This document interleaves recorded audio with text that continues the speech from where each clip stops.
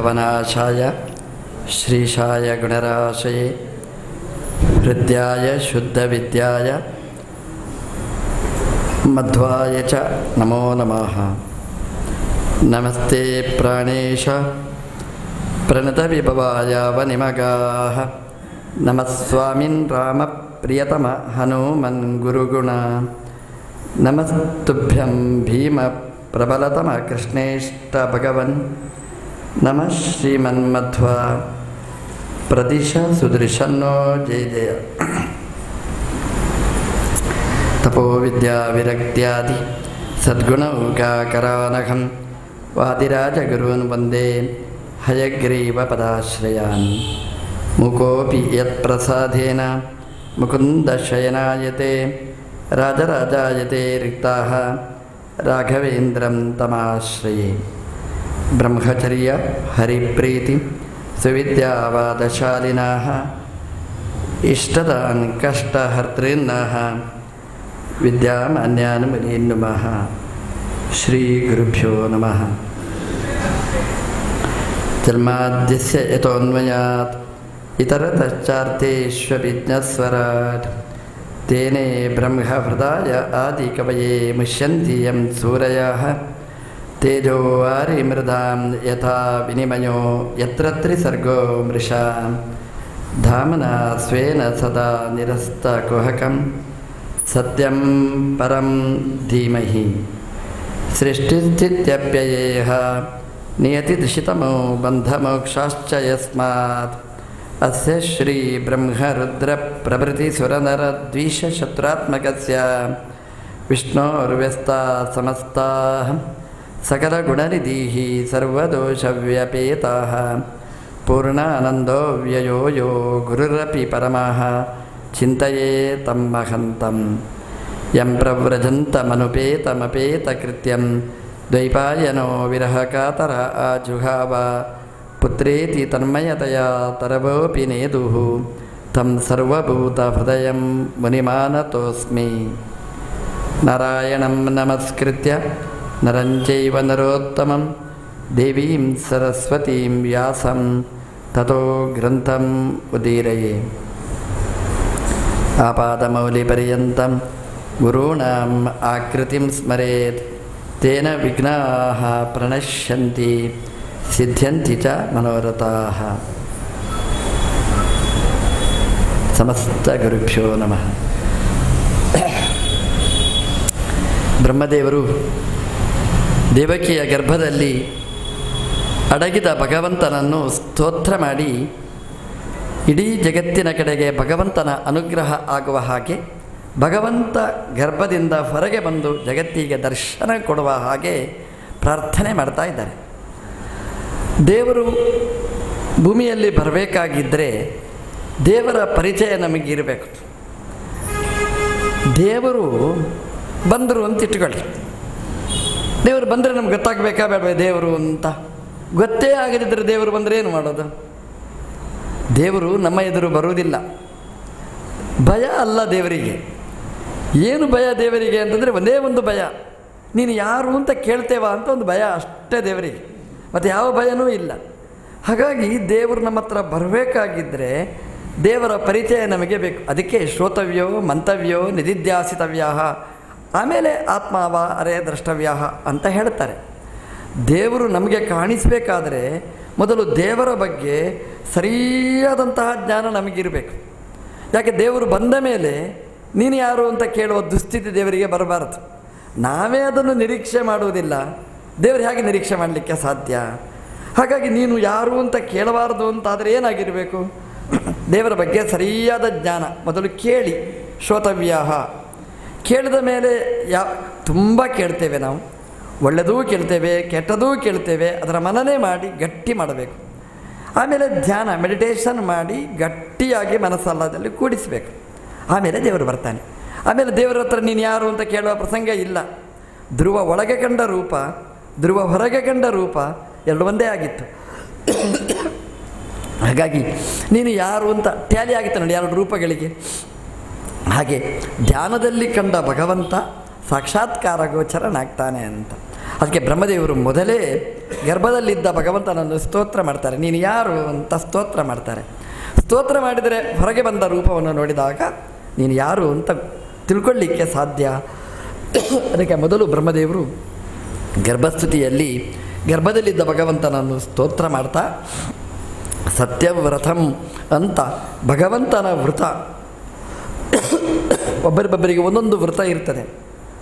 ಭಗವಂತನಿಗೆ ಏನು ವೃತ ಅಂತಂದರೆ ಸಜ್ಜನರಿಗೆ ಒಳ್ಳೆಯದು ಮಾಡಬೇಕು ಅನ್ನೋದೇ ಒಂದು ವೃತ ಭಗವಂತನಿಗೆ. ಅದು ಬಿಟ್ಟರೆ ಮತ್ತೇನೂ ಇಲ್ಲ. ನಮ್ಮದೇನು ವೃತ? ಸಜ್ಜನರಿಗೆ ಉಪದ್ರವ ಮಾಡೋದೇ ನಮ್ಮದು ವೃತ. ಹಾಗೆ ಭಗವಂತನ ವೃತ ಏನು ಅಂತಂದರೆ ಯಾರು ಸಜ್ಜನರು ಅವರಿಗೆ ಹಿತ ಮಾಡುವುದು ಭಗವಂತನ ವೃತ, ಸತ್ಯವ್ರತ. ಸತ್ಯಪರ ಅಂತ ಭಗವಂತನನ್ನು ಬ್ರಹ್ಮದೇವರು ಸ್ತೋತ್ರ ಮಾಡ್ತಾರೆ. ಕೃಷ್ಣಾವತಾರ ನೀವು ತೆಗೆದು ನೋಡಿದರೆ ಸಜ್ಜನರಿಗೆ ಭಗವಂತ ಎಷ್ಟು ಚೆನ್ನಾಗಿ ವ್ಯವಸ್ಥೆಯನ್ನು ಮಾಡಿದ ಭಗವಂತ. ಅವರಿಗೋಸ್ಕರವಾಗಿ ಭಗವಂತ ಊರಿಂದ ಊರು ಭಗವಂತ ಅಲೆದಾಡಿದ. ಮದುರೆಯಲ್ಲಿ ಬಂದ, ಸೆರೆಮನೆಯಲ್ಲಿ ಬಂದು ಇಳಿದ. ಯಾಕೆ? ತನ್ನ ಭಕ್ತರಿಗೋಸ್ಕರ ಅನುಗ್ರಹ ಮಾಡಬೇಕು, ಒಳ್ಳೆಯವರಿಗೆ ಒಳ್ಳೆಯದಾಗಲಿ ಅಂತ ದೃಷ್ಟಿಯಿಂದ ಭಗವಂತ ಎಲ್ಲ ಕಡೆ ಸಂಚಾರ ಮಾಡಿದ. ಸತ್ಯಪರಂ ಭಗವಂತ ಸತ್ಯಪರ. ಸತ್ಯಪರ ಎಂಬ ಶಬ್ದಕ್ಕೆ ಭಗವಂತ ಸತ್ಯದ ಪಕ್ಷದಲ್ಲಿ ನಿಂತು ಭಗವಂತ ಅನುಗ್ರಹ ಮಾಡ್ತಾನೆ. ನೋಡಿ ಎಂತಹ ಪ್ರಸಂಗ ಅಲ್ಲಿ ಬಂತು ಅಂತ ಅಂದರೆ ಒಳ್ಳೆಯವರೇ ಪರಸ್ಪರವಾಗಿ ಹೊಡ್ಕೊಂಡು ಸಾಯಬೇಕಾದ ಪ್ರಸಂಗ ಬಂತು. ಕುರುಕ್ಷೇತ್ರದಲ್ಲಿ ಒಂದು ಕುರುಕ್ಷೇತ್ರ ಆಯಿತು, ಮಿನಿ ಪಾಂಡವರಿಗೆ ದುರ್ಯೋಧನಾದಿಗಳಿಗೆ ಜಗಳ ಆಗ್ತಾ ಇದೆ. ಅದರ ಮಧ್ಯದಲ್ಲಿ ಪಾಂಡವರಿಗೇ ಅಣ್ಣ ತಮ್ಮಂದಿರಿಗೆ ಜಗಳ ಆಗುವ ಪ್ರಸಂಗ ಬಂತು. ಎಲ್ಲಿವರೆಗೆ ಬಂತು ಅಂತಂದರೆ ತಮ್ಮ ಅಣ್ಣನನ್ನು ಕೊಲ್ಲುವ ಪ್ರಸಂಗ ಬಂತು. ಅರ್ಜುನ ಧರ್ಮರಾಜನನ್ನು ಕೊಲ್ಲಬೇಕು ಅಂತ ತೀರ್ಮಾನ ಮಾಡ್ತಾನೆ. ಕೃಷ್ಣ ಇದ್ದ, ಸುಖಾಂತ್ಯ ಆಯಿತು. ಇಲ್ಲದಿದ್ದರೆ ಸಮಸ್ಯೆನೇ ಆಗ್ತಿತ್ತು. ನಮ್ಮ ದೇವರು ಆ ಸತ್ಯಕ್ಕೆ ಒಂದು ಒಳ್ಳೆಯ ವ್ಯಾಖ್ಯಾನವನ್ನು ಮಾಡಿ ಹೇಗೆ ರಕ್ಷಣೆ ಮಾಡಿದ. ಏನು ಸಮಸ್ಯೆ ಗೊತ್ತಾ? ಕರ್ಣನನ್ನು ಸಂಹಾರ ಮಾಡಬೇಕು ಅಂತ ಧರ್ಮರಾಜನ ಆಜ್ಞೆ. ಅರ್ಜುನನಿಗೆ ಸಂಹಾರ ಮಾಡಲಿಕ್ಕಾಗಲಿಲ್ಲ. ಅದು ಭಗವಂತನ ಸಂಕಲ್ಪ, ಯಾವಾಗ ಮಾಡಬೇಕೋ ಆವಾಗಲೇ ಮಾಡ್ತಾನೆ. ಕೃಷ್ಣ ಕರ್ಕೊಂಡು ಬರ್ತಾನೆ ಅರ್ಜುನನನ್ನು. ಧರ್ಮರಾಜ ಹೇಳ್ತಾನೆ, ಕರ್ಣನನ್ನು ಕೊಂದು ಬಂದಿದ್ದೆ, ತುಂಬ ಸಂತೋಷ ಅಂತ. ಆಗ ಅರ್ಜುನನಿಗೇನು ಹೇಳಲಿಕ್ಕಾಗಲಿಲ್ಲ ಅಲ್ವಾ? ಎಲ್ಲಿಯಾದರೂ ಅಷ್ಟೇ ನಮ್ಮ ಕೆಲಸ ಮಾಡಿಕೊಂಡು ಬಂದಿ ಅಂತ ಹೇಳಿದ್ರೆ ಅಲ್ವಾ, ಆಗ ನಾವು ಮಾಡಿಕೊಂಡು ಬಂದಿರೋದಿಲ್ಲ, ಏನು ಹೇಳಲಿಕ್ಕೆ ಸಾಧ್ಯ? ಸಾರಿ ಅಂತ ಹೇಳ್ತೇವೆ.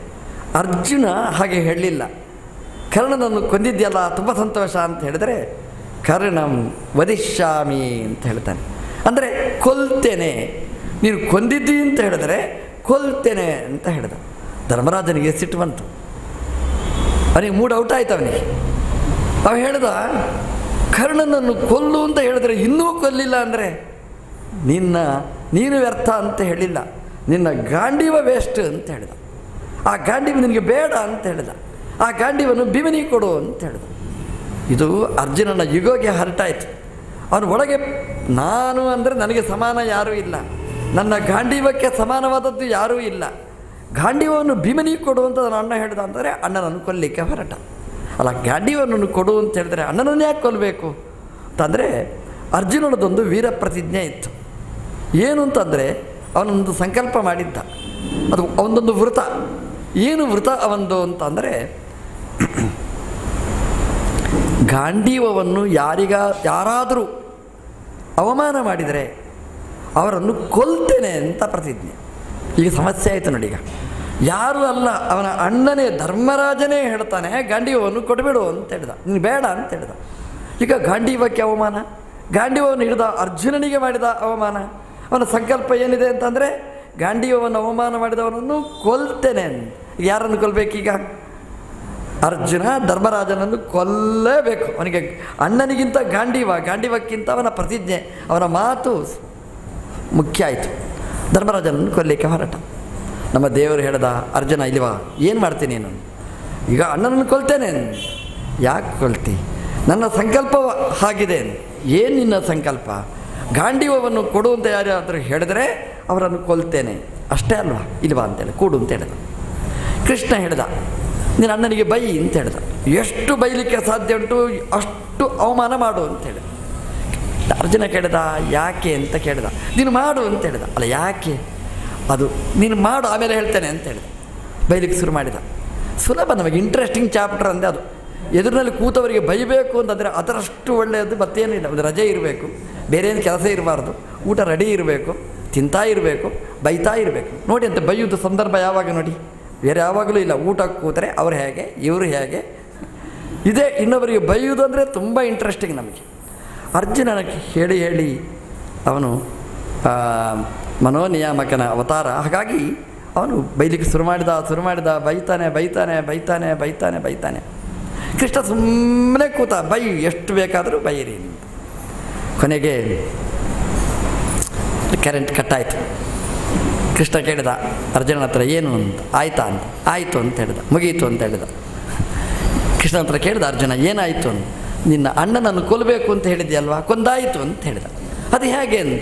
ಇನ್ನೊಬ್ಬರನ್ನು ಬೈಯುವುದು, ದೊಡ್ಡವರನ್ನು ಬೈಯುವುದೇ ಅವರನ್ನು ಕೊಲ್ಲುವುದು ಅಂತ ಕೃಷ್ಣ ಹೇಳಿದ. ಇದು ನಾವು ನೆನಪಿಟ್ಟುಕೊಳ್ಬೇಕಾದ ಪ್ರಸಂಗ. ನಾವು ಎಷ್ಟು ಬ್ರಹ್ಮಹತ್ಯೆ ಮಾಡ್ತೇವೆ, ಎಷ್ಟು ದೇವಹತ್ಯೆ ಮಾಡ್ತೇವೆ, ಎಷ್ಟು ಗುರು ಹಿರಿಯರ ಹತ್ಯೆ ಮಾಡ್ತೇವೆ. ನಮಗೇನಾದರೂ ಹಿಂಸೆ ತೊಂದರೆ ಆದರೆ ನಾವು ಹೇಳ್ತೇವೆ, ರೀ ನಾನು ಏನು ತಪ್ಪು ಮಾಡಿದ್ದಕ್ಕೆ ದೇವರು ಶಿಕ್ಷೆ ಕೊಟ್ಟ. ಒಂದು ಸಲ ನಮ್ಮ ಡೈರಿ ದಿನ ಬರೆಯುವುದನ್ನು ಇಟ್ಟುಕೊಳ್ಳಿ, ಮಸ್ತಾಗಿ ನೆನಪು ಮಾಡಿ. ನೀವು ಎಷ್ಟು ಹಿಂಸೆ ಮಾಡಿದ್ದೀರಿ ಅಂತ ಲೆಕ್ಕ ಮಾಡಿ. ಎಷ್ಟು ಜನರಿಗೆ ನಾವು ಬೈದಿದ್ದೇವೆ, ಅವಮಾನ ಮಾಡಿದ್ದೇವೆ, ಅದೆಲ್ಲ ಒಂದೊಂದು ಹಿಂಸೆಗಳು. ನಾವು ಮಾಡಿದ ಹಿಂಸೆ ಲೆಕ್ಕಾಚಾರ ಮಾಡಿದರೆ ಸಾವಿರ ದೇವರು ನಮಗೆ ಕೊಟ್ಟ ಪನಿಷ್ಮೆಂಟು ಬರೀ ಕಡಿಮೆ. ಆದ್ದರಿಂದ ದೇವರು ಗ್ರೇಟು ಅಂತ ಅದಕ್ಕೆ ಹೇಳೋದು ನಾವು. ಯಾಕೆಂತಂದರೆ ತುಂಬ ತಪ್ಪು ಮಾಡಿದರೂ ಕೂಡ ಸ್ವಲ್ಪನೇ ಶಿಕ್ಷೆ ಕೊಟ್ಟದ್ದಕ್ಕೆ ದೇವರಂತಹ ದೊಡ್ಡವರು ಯಾರೂ ಇಲ್ಲ ಅಂತ. ಹಾಗಾಗಿ ಇನ್ನೊಬ್ಬರಿಗೆ ಬೈಬೇಕಾದ್ರೆ 1000 ಬಾರಿ ಆಲೋಚನೆ ಮಾಡಿ. ಅದು ದೊಡ್ಡವರಿಗೆ ಬೈಲಿಕ್ಕೆ ಹೋಗಬೇಡಿ. ದೇವರು ದೇವತೆಗಳಿಗೆ, ಗುರುಗಳಿಗೆ, ಹಿರಿಯರಿಗೆ ಬೈಲಿಕ್ಕೆ ಹೋಗಬೇಡಿ. ಯಾರೊಟ್ಟಿಗೋ ಸೇರಿ ನಾವು ಏನೋ ಮಾಡಲಿಕ್ಕೆ ಹೊರಟ್ರೆ ಆ ಪಾಪದಲ್ಲಿ ನಾವು ಸಹಭಾಗಿಗಳಾಗ್ತೇವೆ. ಹಾಗಾಗಿ ದೊಡ್ಡವರ ಬಗ್ಗೆ ನಾವು ಎಚ್ಚರದಿಂದ ಇರಬೇಕು. ಒಂದೊಂದು ಮಾತಾಡುವಾಗಲೂ ಕೂಡ 1000 ಬಾರಿ ಆಲೋಚನೆ ಮಾಡಿ, ಮನನೆ ಮಾಡಿ. ಮನಪೂತಾಂ ವದೇದ್ವಾಚಂ ಅಂತ ಏಕಾದಶಿ ಸ್ಕಂದದಲ್ಲಿ ಹೇಳ್ತಾರೆ. ಅಂದರೆ ಮಾತಾಡುವಾಗ ಹೇಗೆ ನೀರು ಕುಡಿಬೇಕಾದ್ರೆ ಅದನ್ನು ಸೋಸಿ ಕುಡಿಬೇಕು. ಹೆಜ್ಜೆ ಇಡಬೇಕಾದ್ರೆ ದೃಷ್ಟಿಪೂತಂ ನೆಸೇತ್ ಪಾದಂ, ನೋಡಿ ಹೆಜ್ಜೆ ಇಡಬೇಕು. ಟ್ರಿಪ್ಲಿಕೇನಲ್ಲಿ ಹಾಗೇನೆ, ಇಡಬೇಕಾದ್ರೆ ಕಾಲಿಡಬೇಕಾದ್ರೆ ಆಲೋಚನೆ ಮಾಡಬೇಕಿಲ್ಲ. ಎಲ್ಲಿಯಾದರೂ ಅಷ್ಟೇ. ಇವತ್ತು ಎಲ್ಲ ಕಡೆ ಉಗುಳ್ತಾರೆ, ಎಲ್ಲ ಕಡೆ ಕಾಲಿಡಬೇಕಾದ್ರೆ ಆಲೋಚನೆ ಮಾಡಬೇಕಾದ್ದು. ಹಾಗೆಯೇ ಅದೆಲ್ಲದಕ್ಕಿಂತ ಮುಖ್ಯ. ಒಂದು ಮಾತು ನಾವು ಆಡಬೇಕಾಗಿದ್ದರೆ ಮನಪೂತ, ಮನಸ್ಸಿನಲ್ಲಿ ಮತನೆ ಮಾಡಿ ನಾವು ಹೇಳಬೇಕು ಅಂತ. ಯಾಕೆಂದರೆ ಕೆಟ್ಟ ಮಾತು ನಾವು ಆಡಬಾರ್ದು ಅಂತ.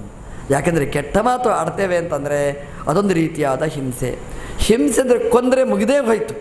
ಹಿಂಸೆ ಅಂತಂದರೆ ಅವನು ಬೈದ್ರಿ, ನನಗೆ ಅವಮಾನ ಮಾಡಿದ್ರಿ, ತಡ್ಕೊಳ್ಳಿಕ್ಕಾಗೋದಿಲ್ಲ, ಜೀವಮಾನ ಇಡೀ ಅಳ್ತಾ ಇರ್ತಾನೆ ನೋಡಿ. ಹಾಗಾಗಿ ದೊಡ್ಡ ಹಿಂಸೆ ಅದು.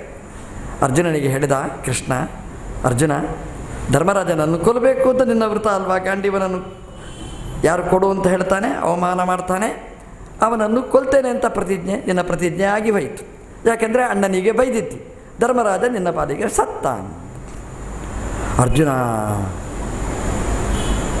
ಪುನಃ ಹಗ್ಗ ತರಲಿಕ್ಕೆ ಹೋದ. ಕೃಷ್ಣ ಕೇಳಿದ, ಏನು? ನಾನು ಸಾಯ್ತೇನೆ ಅಂತ ಹೇಳಿದ. ಯಾಕೆ ನೀನು ಸಾಯ್ತಿ? ಅಣ್ಣನನ್ನು ಕೊಂದೆ, ಪಾಪ ಬಂತು, ಸಾಯ್ತೇನೆ. ಹೌದಾ, ಇಲ್ಲಿ ಕೂಡು ಅಂತ ಹೇಳಿದ. ಆತ್ಮಹತ್ಯೆ ಅಂದರೆ ಏನು ಅಂತ ಹೇಳಿದ. ನೋಡು, ನಿನ್ನ ಬಗ್ಗೆ ಏನು ಹೊಗಳಲಿಕ್ಕೆ ಸಾಧ್ಯ ಉಂಟು ಹೊಗಳಿಕೋ ಅಂತ ಹೇಳಿದ. ಶುರು ಮಾಡಿದ ನನ್ನ ಬಗ್ಗೆ ಹೇಳಲಿಕ್ಕೆ ಅಲ್ವಾ. ಯಾರಾದರೂ ಕೇಳ್ತಾರೆ ಅಂತಾದರೆ ನಮ್ಮ ಬಗ್ಗೆ ಎಷ್ಟು ಬೇಕಾದರೂ ಹೇಳ್ತೇವೆ. ಯಾಕೆಂದರೆ ನಮಗೆ ಇದ್ದದ್ದು ಇಲ್ಲದಿದ್ದದ್ದು ಪಕ್ಕದ ಮನೆಯದ್ದೆಲ್ಲ ಅತತ್ಯ ವಿತತ್ಯ ಎಲ್ಲ ಸೇರಿಸಿ ನಮಗೆ ಹೇಳಿ ಅಭ್ಯಾಸ ನಮಗೆ. ಹಾಗಾಗಿ ಅರ್ಜುನ ಕೇಳಬೇಕಾ, ಎಲ್ಲ ಹೇಳಲಿಕ್ಕೆ ಶುರು ಮಾಡಿದ. ಏನು ಕೃಷ್ಣದೇವರು ಮಾಡಿಸಿದ್ರು, ಅದರ ನಾನೇ ಮಾಡಿದ್ದು ಅಂತ ಹೇಳ್ದ. ಕೃಷ್ಣ ಏನು ಮುಗೀತಾ ಅಂತ ಕೇಳಿದ ಅರ್ಜುನನ ಹತ್ರ. ಚೂರು ಮುಗೀತು ಅಂತ ಹೇಳ್ದ. ಆತ್ಮಶ್ಲಾಘನೆ ಮುಗಿಯುವುದು ಅಂತ ಎಲ್ಲಿ? ಅರ್ಜುನ ಕೇಳಿದ, ಏನಾಯಿತು? ನೀನು ಸತ್ವದಿ ಅಂತ ಹೇಳಿದ. ನೋಡಿ, ಸಾಯುವ ವ್ಯಾಖ್ಯಾನ, ಸಾಯುವುದು ಅಂದರೆ ಏನು, ಎಷ್ಟು ಸುಂದರವಾಗಿ ವ್ಯಾಖ್ಯಾನ ಮಾಡಿದ್ದಾನೆ ನೋಡಿ ನಮ್ಮ ದೇವರು. ಇನ್ನೊಬ್ಬರನ್ನು ಅವಮಾನ ಮಾಡುವುದು ಅಂತಂದರೆ ಅವರನ್ನು ಕೊಲ್ಲುವುದು, ಹಿಂಸೆ ಅಂತ ಅರ್ಥ. ನಮ್ಮನ್ನು ನಾವು ಹೊಗಳಿಕೊಳ್ಳುವುದು ಅಂತಂದರೆ ಅದೊಂದು ಹಿಂಸೆ ಅಂತ ಅರ್ಥ. ಹಾಗಾಗಿ ಎಂದೂ ನಮ್ಮ ಆತ್ಮ ಪ್ರಶಂಸೆ ಮಾಡಬಾರ್ದು, ಇನ್ನೊಬ್ಬರ ಅವಮಾನ ನಾವು ಮಾಡಬಾರದು, ಅದು ಹಿಂಸೆಗೆ ಸಮಾನ. ಎಂತಹ ಒಳ್ಳೆಯ ವ್ಯಾಖ್ಯಾನವನ್ನು ಮಾಡಿ ಅರ್ಜುನನನ್ನೂ ಬದುಕಿಸಿದ. ಧರ್ಮರಾಜನನ್ನು ಬಗಿಸಿದ, ನಮ್ಮ ದೇವರು ಬದುಕಿಸಿದ. ಸತ್ಯಪರಹ, ನಮ್ಮ ದೇವರು ಸತ್ಯದ ವ್ಯಾಖ್ಯಾನವನ್ನು ಮಾಡಿ ಅದರ ಮೂಲಕ ಹೇಗೆ ಅವರನ್ನು ಬದುಕಿಸಿದ ಅನ್ನೋದನ್ನು ಮಹಾಭಾರತದಲ್ಲಿ ಭಾಳ ಸುಂದರವಾಗಿ ವ್ಯಾಖ್ಯಾನ ಮಾಡಿದ್ದಾರೆ. ಅದನ್ನು ನಾವು ಚಿಂತನೆ ಮಾಡಿದರೆ ಕೃಷ್ಣ ಆ ಸತ್ಯದ ಬಗ್ಗೆ ಎಷ್ಟು ತಾತ್ಪರ್ಯವುಳ್ಳವ. ಸತ್ಯ ಅಂದರೆ ನಮಗೆ ಕೆಲವು ಸಲ ಗೊತ್ತಿರುವುದಿಲ್ಲ ಹೇಗೆ ಅಂತ. ನಾವು ಸತ್ಯ ಅಂತ ಹೇಳಬೇಕು ಅಂತ ಹೇಳಿ ಸತ್ಯವನ್ನೇ ಹೇಳಿದರೆ ನಾವು ಸತ್ಯ ಹೋಗ್ತೇವೆ. ಸತ್ಯವನ್ನು ಹೇಳಲಿಕ್ಕೆ ಹೋಗಬೇಡಿ. ಸತ್ಯ ಅಂತಂದರೆ ಅದು ಬೇರೆ ಬೇರೆ ಬೇರೆ. ಯಸ್ ಸತಾಂ ಹಿತಂ ಅತ್ಯಂತಂ ತಸ್ ಸತ್ಯಮಿತಿ ನಿಶ್ಚಯ ಅಂತ ಸತ್ಯದ ವ್ಯಾಖ್ಯಾನವನ್ನು ಮಾಡಿದ್ದಾರೆ. ಹಾಗಾಗಿ ಅಂತಹ ಸತ್ಯದ ಪರವಾಗಿ ಇರುವವ ಭಗವಂತ ಅಂತ. ಸತ್ಯಶ್ಚಾಸೌ ಪರಶ್ಚ ಸತ್ಯಪರಃ, ಇದು ಒಂದು ವ್ಯಾಖ್ಯಾನ ಮಾಡಲಿಕ್ಕಾಗುತ್ತೆ. ಇದು ಭಾಗವತವೇ ಹೇಳಿದ್ದು. ಸತ್ಯಂ ಪರಂ ಧೀಮಹಿ, ಭಗವಂತ ಸತ್ಯನೂ ಹೌದು, ಭಗವಂತ ಪರನೂ ಹೌದು. ಸತ್ಯ ಅಂತಂದರೆ ಸಜ್ಜನರಿಗೆ ಹಿತವನ್ನು ಮಾಡುವವ ಸತ್ಯ. ಸತ್ಯ ಅಂದರೆ ಸೃಷ್ಟಿಕರ್ತಾರ, ಸ್ಥಿತಿಕರ್ತಾರ, ಸಂಹಾರಕರ್ತಾರ ಎಲ್ಲವೂ ಹೌದು ಸತ್ಯ ಅಂತಂದರೆ. ಪರ ಅಂತಂದರೆ ಎರಡು ಅರ್ಥ ಇದೆ. ಪಾಲನ ಪೂರಣಯೋ, ಪಾಲನೆ ಮಾಡುವವ, ಪಾಲನೆ ಮಾಡಿ ನಮ್ಮೊಳಗೆ ತುಂಬಿಸುವ. ಒಳಗೆ ಟೊಳ್ಳು, ನಮ್ಮಲ್ಲಿ ಏನಿಲ್ಲ, ನಮಗೆ ಎಲ್ಲವನ್ನೂ ತುಂಬಿಸಬೇಕು. ಭಗವಂತನೇ ತುಂಬಿಸಿ, ಭಗವಂತನೇ ನಮ್ಮಿಂದ ಸಾಧನೆ ಮಾಡಿಸಿ, ಭಗವಂತನೇ ನಮಗೆ ಅನುಗ್ರಹವನ್ನು ಮಾಡಬೇಕು. ಇದು ಸತ್ಯಪರಂ. ನಾವು ನಿನ್ನೆ ನೋಡಿದ ಹಾಗೆ ತ್ರಿಸತ್ಯಂ. ತ್ರಿಸತ್ಯ ಅಂತಂದರೆ ಮೂರರಲ್ಲಿ ಭಗವಂತ ಸತ್ಯನಾಗಿದ್ದಾನೆ. ಮೂರು ಅಂದರೆ ಯಾವುದು? ಮೂರು ಕಾಲ ನಾವು ನಿನ್ನೆ ನೋಡಿದ್ದೇವೆ. ತ್ರಿಷು ಕಾಲೇಶು ಸತ್ಯ, ಮೂರೂ ಕಾಲದಲ್ಲಿಯೂ ಇರುವವ ಅದು ಭಗವಂತ ಒಬ್ಬನೇ. ಯಾವ ದೇವತೆಯೂ ಮೂರೂ ಕಾಲದಲ್ಲಿರಲಿಕ್ಕೆ ಸಾಧ್ಯನೇ ಇಲ್ಲ.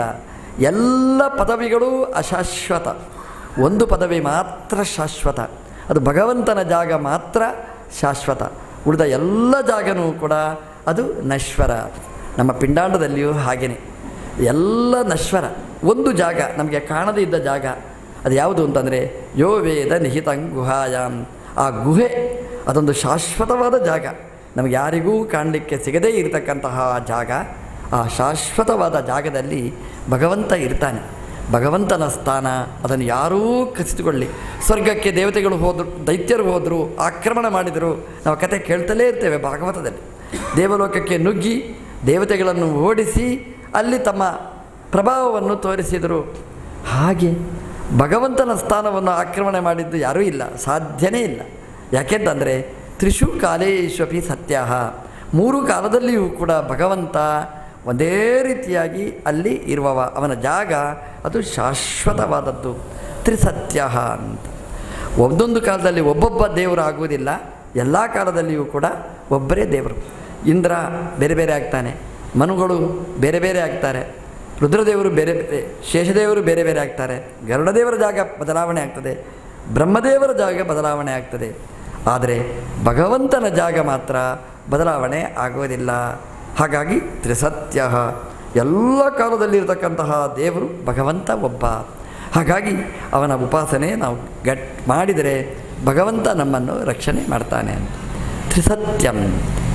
ತ್ರಿಸತ್ಯಂ ಅಂತಂದರೆ ಮೂರು ಜಾಗದಲ್ಲಿಯೂ ಭಗವಂತ ಸತ್ಯ ಅಂತ. ಮೂರು ಜಾಗ ಅಂದರೆ ಮೂರು ಜಾಗಗಳು: ಭೂಹು, ಭುವಃ, ಸ್ವಹ. ಭೂಮಿ, ಭೂಮಿಯ ಮೇಲೆ, ಭೂಮಿಯ ಕೆಳಗೆ. ಮೂರು ದೇಶದಲ್ಲಿಯೂ ಕೂಡ ಭಗವಂತ ಸತ್ಯನಾಗತವ, ಇರುವವ. ಮೂರು ಕಾಲದಲ್ಲಿಯೂ ಯಾವಾಗಲೂ ಇರುವವ. ಯಾವ ಜಾಗಕ್ಕೆ ಕೆಳಗೆ ಹೋದರೆ ದೈತ್ಯರು, ಮೇಲೆ ಹೋದರೆ ದೇವತೆಗಳು, ಮಧ್ಯದಲ್ಲಿ ಮನುಷ್ಯರು. ಹಾಗೇನಿಲ್ಲ. ನಮ್ಮ ದೇವರು ಎಲ್ಲ ಕಡೆ ಇರ್ತಾನೆ. ಬಲಿಯ ಮನೆಯ ಕಾದ ಅಂತ ಹೇಳ್ತೇವೆ ನೋಡಿ, ಬಲಿಯ ಮನೆಯ ಬಾಗಿಲ ಕಾಯ್ದ. ನಮ್ಮ ದೇವರು ಕೆಳಗೂ ಇರ್ತಾನೆ, ಮೇಲೆ ಸೂರ್ಯಮಂಡಲದಲ್ಲಿದ್ದಾನೆ, ಕೈಲಾಸದಲ್ಲಿ ರುದ್ರದೇವರ ಜಾಗದಲ್ಲಿ ಇದ್ದಾನೆ, ಬ್ರಹ್ಮದೇವರ ಮನೆಯಲ್ಲಿ ಭಗವಂತ ಇರ್ತಾನೆ. ಹಾಗಾಗಿ ನಮ್ಮ ದೇವರು ಎಲ್ಲ ಕಡೆ ಇದ್ದಾನೆ. ತ್ರಿಷು, ಮೂರು ದೇಶದಲ್ಲಿಯೂ ಭಗವಂತ ಸತ್ಯ, ಭಗವಂತ ಇದ್ದೇ ಇರ್ತಾನೆ. ತ್ರಿಸತ್ಯ ಅಂತಂದರೆ ಮೂರು ಅವಸ್ಥೆಗಳು: ಬಾಲ್ಯ, ಬಾಲ್ಯ, ಯೌವನ, ವಾರ್ಧಕ ಅಂತ ಮೂರು ಅವಸ್ಥೆಗಳು ಅಂತ ಇಟ್ಟುಕೊಂಡ್ರೆ, ಮೂರರಲ್ಲಿಯೂ ನಮ್ಮ ದೇವರು ಕಾಮನ್. ನಮ್ಮ ಶರೀರ ಮಾತ್ರ ಬದಲಾವಣೆ ಆಗ್ತಾ ಇದೆ. ಬಾಲ್ಯ ಕೌಮಾರದ ಶರೀರಗಳೇ ಬೇರೆ, ಯೌವನದ ಶರೀರನೇ ಬೇರೆ, ವಾರ್ಧಕದ ಶರೀರನೇ ಬೇರೆ. ನಾವು ಮೂರೂ ಫೋಟೋ ಮನೆಯಲ್ಲಿ ಹಾಕಿದರೆ ನಮಗೇ ಗೊಂದಲ, ನಂದು ಹೌದಾ ಇದು ಅಂತ. ಅದನ್ನು ಗುರುತಿಸೋದು ಕಷ್ಟ. ಆದರೆ ನಾನು ನಾನು ನಾನು ಅಂತ ಹೇಳ್ತೇವೆ ನಾವು ಬಾಲ್ಯ, ಯೌವನ, ವಾರ್ಧಕದಲ್ಲಿ ಚೇಂಜಸ್ ಇದೆ, ವ್ಯತ್ಯಾಸಗಳಿರ್ತದೆ. ಹಾಗಾಗಿ ಶರೀರ ಬದಲಾವಣೆ ಆಗ್ತದೆ. ಅದರಲ್ಲಿ ಆತ್ಮ ಒಬ್ಬನೇ. ಹೇಗೋ ಹಾಗೆ ಭಗವಂತ ಇಷ್ಟರಲ್ಲಿಯೂ ಒಬ್ಬ ಕೊಂಡಿಯಾಗಿ ಭಗವಂತ ನಿಂದಿರ್ತಾನೆ ಅಂತ. ಬಾಲ್ಯ ಕೌಮಾರವನ್ನು ಬಿಡಿಸಿ ಯೌವನವನ್ನು ಬಿಡಿಸಿ ವಾರ್ಧಕ, ಆ ಮೂರರಲ್ಲಿಯೂ ಭಗವಂತ ಒಟ್ಟಿಗೆ ನಮ್ಮ ಜೊತೆಗೆ ಇರ್ತಾನೆ. ಹಾಗಾಗಿ 3 ಅವಸ್ಥೆಗಳು, ತಿಸೃಸು ಅವಸ್ಥಾಸು ಸತ್ಯ, 3 ಅವಸ್ಥೆಯಲ್ಲಿಯೂ ನಮ್ಮ ಜೊತೆಗೆ ಇರುವವ ಅದು ಭಗವಂತ. ಇದು ನಾವು ನೆನಪಿಸಿಕೊಳ್ಳಬೇಕಾದ್ದು. ನಾವು ಹೇಳ್ತೇವೆ ಬಾಲ್ಯದಲ್ಲಿ ಅಪ್ಪ ಅಮ್ಮ ಇರ್ತಾರೆ, ಯೌವನದಲ್ಲಿ ಹೆಂಡತಿ ಇರ್ತಾರೆ, ಕೊನೆ ಕಾಲಕ್ಕೆ ಮಕ್ಕಳು ಇರ್ತಾರೆ ಅಂತ. ಎಷ್ಟು ಸತ್ಯನೋ ನನಗೆ ಗೊತ್ತಿಲ್ಲ, ಅದು ನೀವೇ ಹೇಳಬೇಕಷ್ಟೇ. ಹಾಗಾಗಿ 3 ಅವಸ್ಥೆಯಲ್ಲಿ ಒಬ್ಬೊಬ್ಬರು ಇರ್ತಾರೆ ಅಂತ. ಒಬ್ಬೊಬ್ಬರನ್ನು ನಂಬೇಡಿ, ಒಬ್ಬನನ್ನು ನಂಬಿ. 3 ಅವಸ್ಥೆಯಲ್ಲಿಯೂ ಭಗವಂತ ತ್ರಿಸತ್ಯ, 3 ಅವಸ್ಥೆಯಲ್ಲಿಯೂ ನಮಗೆ ರಕ್ಷಕನಾಗಿ ನಿಲ್ಲುವವ. ಅಂದರೆ ತಾಯಿಯ ಒಳಗೆ ನಿಂತು ರಕ್ಷಣೆ ಮಾಡುವವ ಭಗವಂತ, ಹೆಂಡತಿಯಲ್ಲಿ ಅಥವಾ ಗಂಡನಲ್ಲಿ ನಿಂತು ರಕ್ಷಣೆ ಮಾಡುವವ ಅದು ಭಗವಂತ, ಕೊನೆಗೆ ಮಕ್ಕಳಲ್ಲಿ ನಿಂತು ಮಕ್ಕಳಂಥವರಲ್ಲಿ ನಿಂತು ರಕ್ಷಣೆ ಮಾಡುವವ ಭಗವಂತ. ಹೀಗೆ ನಾವು ಉಪಾಸನೆ ಮಾಡಬೇಕಾದ್ದು ತ್ರಿಸತ್ಯ. ಹೀಗೆ ನಾವು ಉಪಾಸನೆ ಮಾಡಿದರೆ ನಮಗೆ ಯೌವನ ಆಗಲಿ ವಾರ್ಧಕ ಆಗಲಿ ನಮಗೆ ತೊಂದರೆ ಆಗುವುದಿಲ್ಲ. ನಮಗೆ ರಕ್ಷಣೆ ಮಾಡೋರು ಮಕ್ಕಳಿದ್ದಾರೆ ಅಂತ ನಾವು ತಿಳ್ಕೊಂಡು ಬಿಟ್ಟರೆ ಮಕ್ಕಳು ಮತ್ತೆ ವೃದ್ಧಾಶ್ರಮಕ್ಕೆ ಸೇರಿಸಿಬಿಟ್ರೆ ಭಾಳ ಕಷ್ಟ. ಹಾಗಾಗಿ ಅದನ್ನು ಸೇರಿಸಬಾರದು ಅಂತಾದರೆ ದಿನನಿತ್ಯ ಆ ಕೃಷ್ಣನ ಉಪಾಸನೆಯಲ್ಲಿ ತ್ರಿಸತ್ಯ ಅಂತ ಅನುಸಂಧಾನ ಮಾಡಿದರೆ ಎಲ್ಲ ಕಾಲದಲ್ಲಿ ಸ್ವಾಮಿ ರಕ್ಷಣೆ ಮಾಡುವವ ನೀನು ಅಂತ ಹೇಳಿದರೆ ಭಗವಂತ ಎಲ್ಲೆಲ್ಲಿ ನಿಂತು ರಕ್ಷಣೆ ಮಾಡಬೇಕೋ ಅಲ್ಲಲ್ಲಿ ನಮಗೆ ರಕ್ಷಣೆಯನ್ನು ಮಾಡ್ತಾನೆ. ತ್ರಿಸತ್ಯಂ ಅಂತಂದರೆ 3 ಅವಸ್ಥೆಗಳಿವೆ ನಮಗೆ, ದಿನನಿತ್ಯ ಬರತಕ್ಕ 3 ಅವಸ್ಥೆಗಳು. ಒಂದು ಎಚ್ಚರ, ಒಂದು ಸ್ವಪ್ನ, ಒಂದು ನಿದ್ರೆ. ಆ 3ರಲ್ಲಿಯೂ ಕೂಡ ಭಗವಂತ ಸತ್ಯನಾಗಿದ್ದಾನೆ. ಎಚ್ಚರದಲ್ಲಿ ಭಗವಂತ ಸತ್ಯ. ಯಾಕೆಂತಂದರೆ ನಾವು ನಿದ್ರೆ ಮಾಡಿರ್ತೇವೆ, ನಿದ್ರೆಯಿಂದ ನಮ್ಮನ್ನು ಎಬ್ಬಿಸಲೇ ಇಲ್ಲ ಅಂತ ಆದರೆ ನಾವೇನು ಮಾಡಬೇಕು? ಯಾರೋ ಒಬ್ಬರು ಹೇಳಿದರು, ನಮ್ಮನ್ನು ಮಲಗಿರ್ತೇನೆ, ಮಲಗಿದರೆ ಎಬ್ಬಿಸಲಿಕ್ಕೆ ಎಲ್ರಾಮ್ ಇಟ್ಟಿದ್ದೇನೆ, ಎಲ್ರಾಮ್ ಶಬ್ದ ಆಗುತ್ತೆ, ನಾನು ಹೇಳ್ತೇನೆ ಅಂತ. ಒಬ್ಬೊಬ್ಬ ಎಲ್ರಾಮ್ ಇಟ್ಟ, ಮಲಗಿದ, ಹೇಳಲೇ ಇಲ್ಲ, ಎಲ್ರಾಮ್ ಆಯಿತು ಅಷ್ಟೇ ಹೊರತು ನಾನು ಹೇಳಲೇ ಇಲ್ಲ. ಏನು ಗೊತ್ತ ಅದಕ್ಕೆ ಅರ್ಥ? ಎಲ್ರಾಮ್ ಇಟ್ಟರೆ ಹೇಳುವುದಲ್ಲ, ಆ ಎಲ್ಲೋ ಇದ್ದ ರಾಮ ಬಂದರೆ ಮಾತ್ರ ನಾವು ಹೇಳಲಿಕ್ಕೆ ಸಾಧ್ಯ ಹೊರತು ಈ ಎಲ್ರಾಮಲ್ಲ. ಅಲ್ಲಿ ಕೂತು ಭಗವಂತ ಹೇಳು ಅಂತ ಅತಃಪ್ರಬೋಧ ಅಸ್ಮಾತ್, ಆ ಭಗವಂತ ಆ ಧ್ವನಿಯಲ್ಲಿ ಕೂತು ಆ ಧ್ವನಿ ನಮಗೆ ಕೇಳಿಸಿ ನಮ್ಮ ಒಳಗೆ ನಿಂತು ನಮ್ಮನ್ನು ಎಬ್ಬಿಸಿದರೆ ನಾವು ಹೇಳಲಿಕ್ಕೆ ಸಾಧ್ಯ ಹೊರತು ಆ ಧ್ವನಿ ಅದು ನಮ್ಮನ್ನು ಎಬ್ಬಿಸುವುದಲ್ಲ. ಎಬ್ಬಿಸುವವ ಭಗವಂತ. ಅದಕ್ಕೆ ನಮ್ಮ ಹಿರಿಯರು ಹೇಳ್ತಾರೆ, ರಾತ್ರಿ ಮಲಗುವಾಗ ಭಗವಂತನನ್ನು ಸ್ಮರಣೆ ಮಾಡಿ ಮಲಗಿ. ಏನು ಹೇಳಬೇಕಾದ್ದು? ಸ್ವಾಮಿ ಮಲಗ್ತೇನೆ, ಪರ್ಮನೆಂಟ್ ಮಲಗಿಸ್ಬೇಡ, ಬೆಳಗ್ಗೆ ನನ್ನ ಎಬ್ಬಿಸು ಅಂತ. ನಿನಗೆ ಬೆಳಿಗ್ಗೆ ಸುಪ್ರಭಾತ ಹೇಳ್ತೇನೆ ಅಂತ ದೇವರಿಗೆ ಹೇಳಿದರೆ ಸುಪ್ರಭಾತದ ಆಸೆಯಿಂದ ನಮ್ಮನ್ನು ಭಗವಂತ ಎಬ್ಬಿಸ್ತಾನೆ. ಮೋಸ ಮಾತ್ರ ಮಾಡಬೇಡಿ, ಬೆಳಗ್ಗೆ ಸುಪ್ರಭಾತ ಹೇಳಿ ಅಂದರೆ ಚಾಪೆಯಲ್ಲಿ ಕೂತು ನಾವು ಭಗವಂತನನ್ನು ಸ್ಮರಣೆ ಧ್ಯಾನ ಅಂತ ಅದಕ್ಕೆ ಹೇಳ್ತಾರೆ. ಪ್ರಾತಃ ಧ್ಯಾನ ಅಂತ ಸುಪ್ರಭಾತ ಏನೋ ಹೆಸರಿಡಿ ಅದಕ್ಕೆ. ಬೆಳಿಗ್ಗೆ ಎದ್ದ ತಕ್ಷಣ ನಾವು ಚಾಪೆಯಲ್ಲಿ ಕೂತು ಹೇಳ್ಬೋದು. ಅದನ್ನು ಎದ್ದು ಭಗವಂತನ ಧ್ಯಾನ ಮಾಡಿ ಆಮೇಲೆ ನಮ್ಮ ಕಾರ್ಯಗಳಿಗೆ ತೊಡಗಬೇಕು. ಯಾಕೆಂತಂದರೆ ಸ್ವಾಮಿ ನಿದ್ರೆಯಿಂದ ನಮ್ಮನ್ನು ಎಬ್ಬಿಸಿದ್ದಿ, ಅದಕ್ಕೆ ಭಗವಂತನ ಸ್ಮರಣೆ ಅಂತ. ತ್ರಿಸತ್ಯಂ. ಭಗವಂತ ಎಚ್ಚರ ಕೊಟ್ಟಿರ್ತಾನೆ. ಕೆಲವು ಸಲ ಏನಾಗುತ್ತೆ ಅಂದರೆ ಎಚ್ಚರದಲ್ಲಿಯೂ ಎಚ್ಚರ ತಪ್ಪಿ ನಾವು ಬದುಕ್ತೇವೆ. ಹೀಗಾಯ್ತಲ್ಲ ಅಂತ. ಒಂದೊಂದು ಸಲ ನಿದ್ರೆನೇ ಒಳ್ಳೆಯದು ಅಂತ ಕಾಣಿಸೋದುಂಟು. ಎಚ್ಚರದಲ್ಲಿ ನಾವು ತಪ್ಪಿ ಹೇಳುತ್ತೇವೆ, ಎಷ್ಟು ಕಡೆ ನಾವು ಜಾರಿ ಬಿಡ್ತೇವೆ ಎಚ್ಚರದಲ್ಲಿ. ಅದಕ್ಕೆ ದೇವರಿಗೆ ಹೇಳಬೇಕಾದ್ದು ಎಚ್ಚರದಲ್ಲಿಯೂ ನಾವು ಎಚ್ಚರದಿಂದ ಬದುಕುವ ಹಾಗೆ ಆಗಬೇಕು ಅಂತ.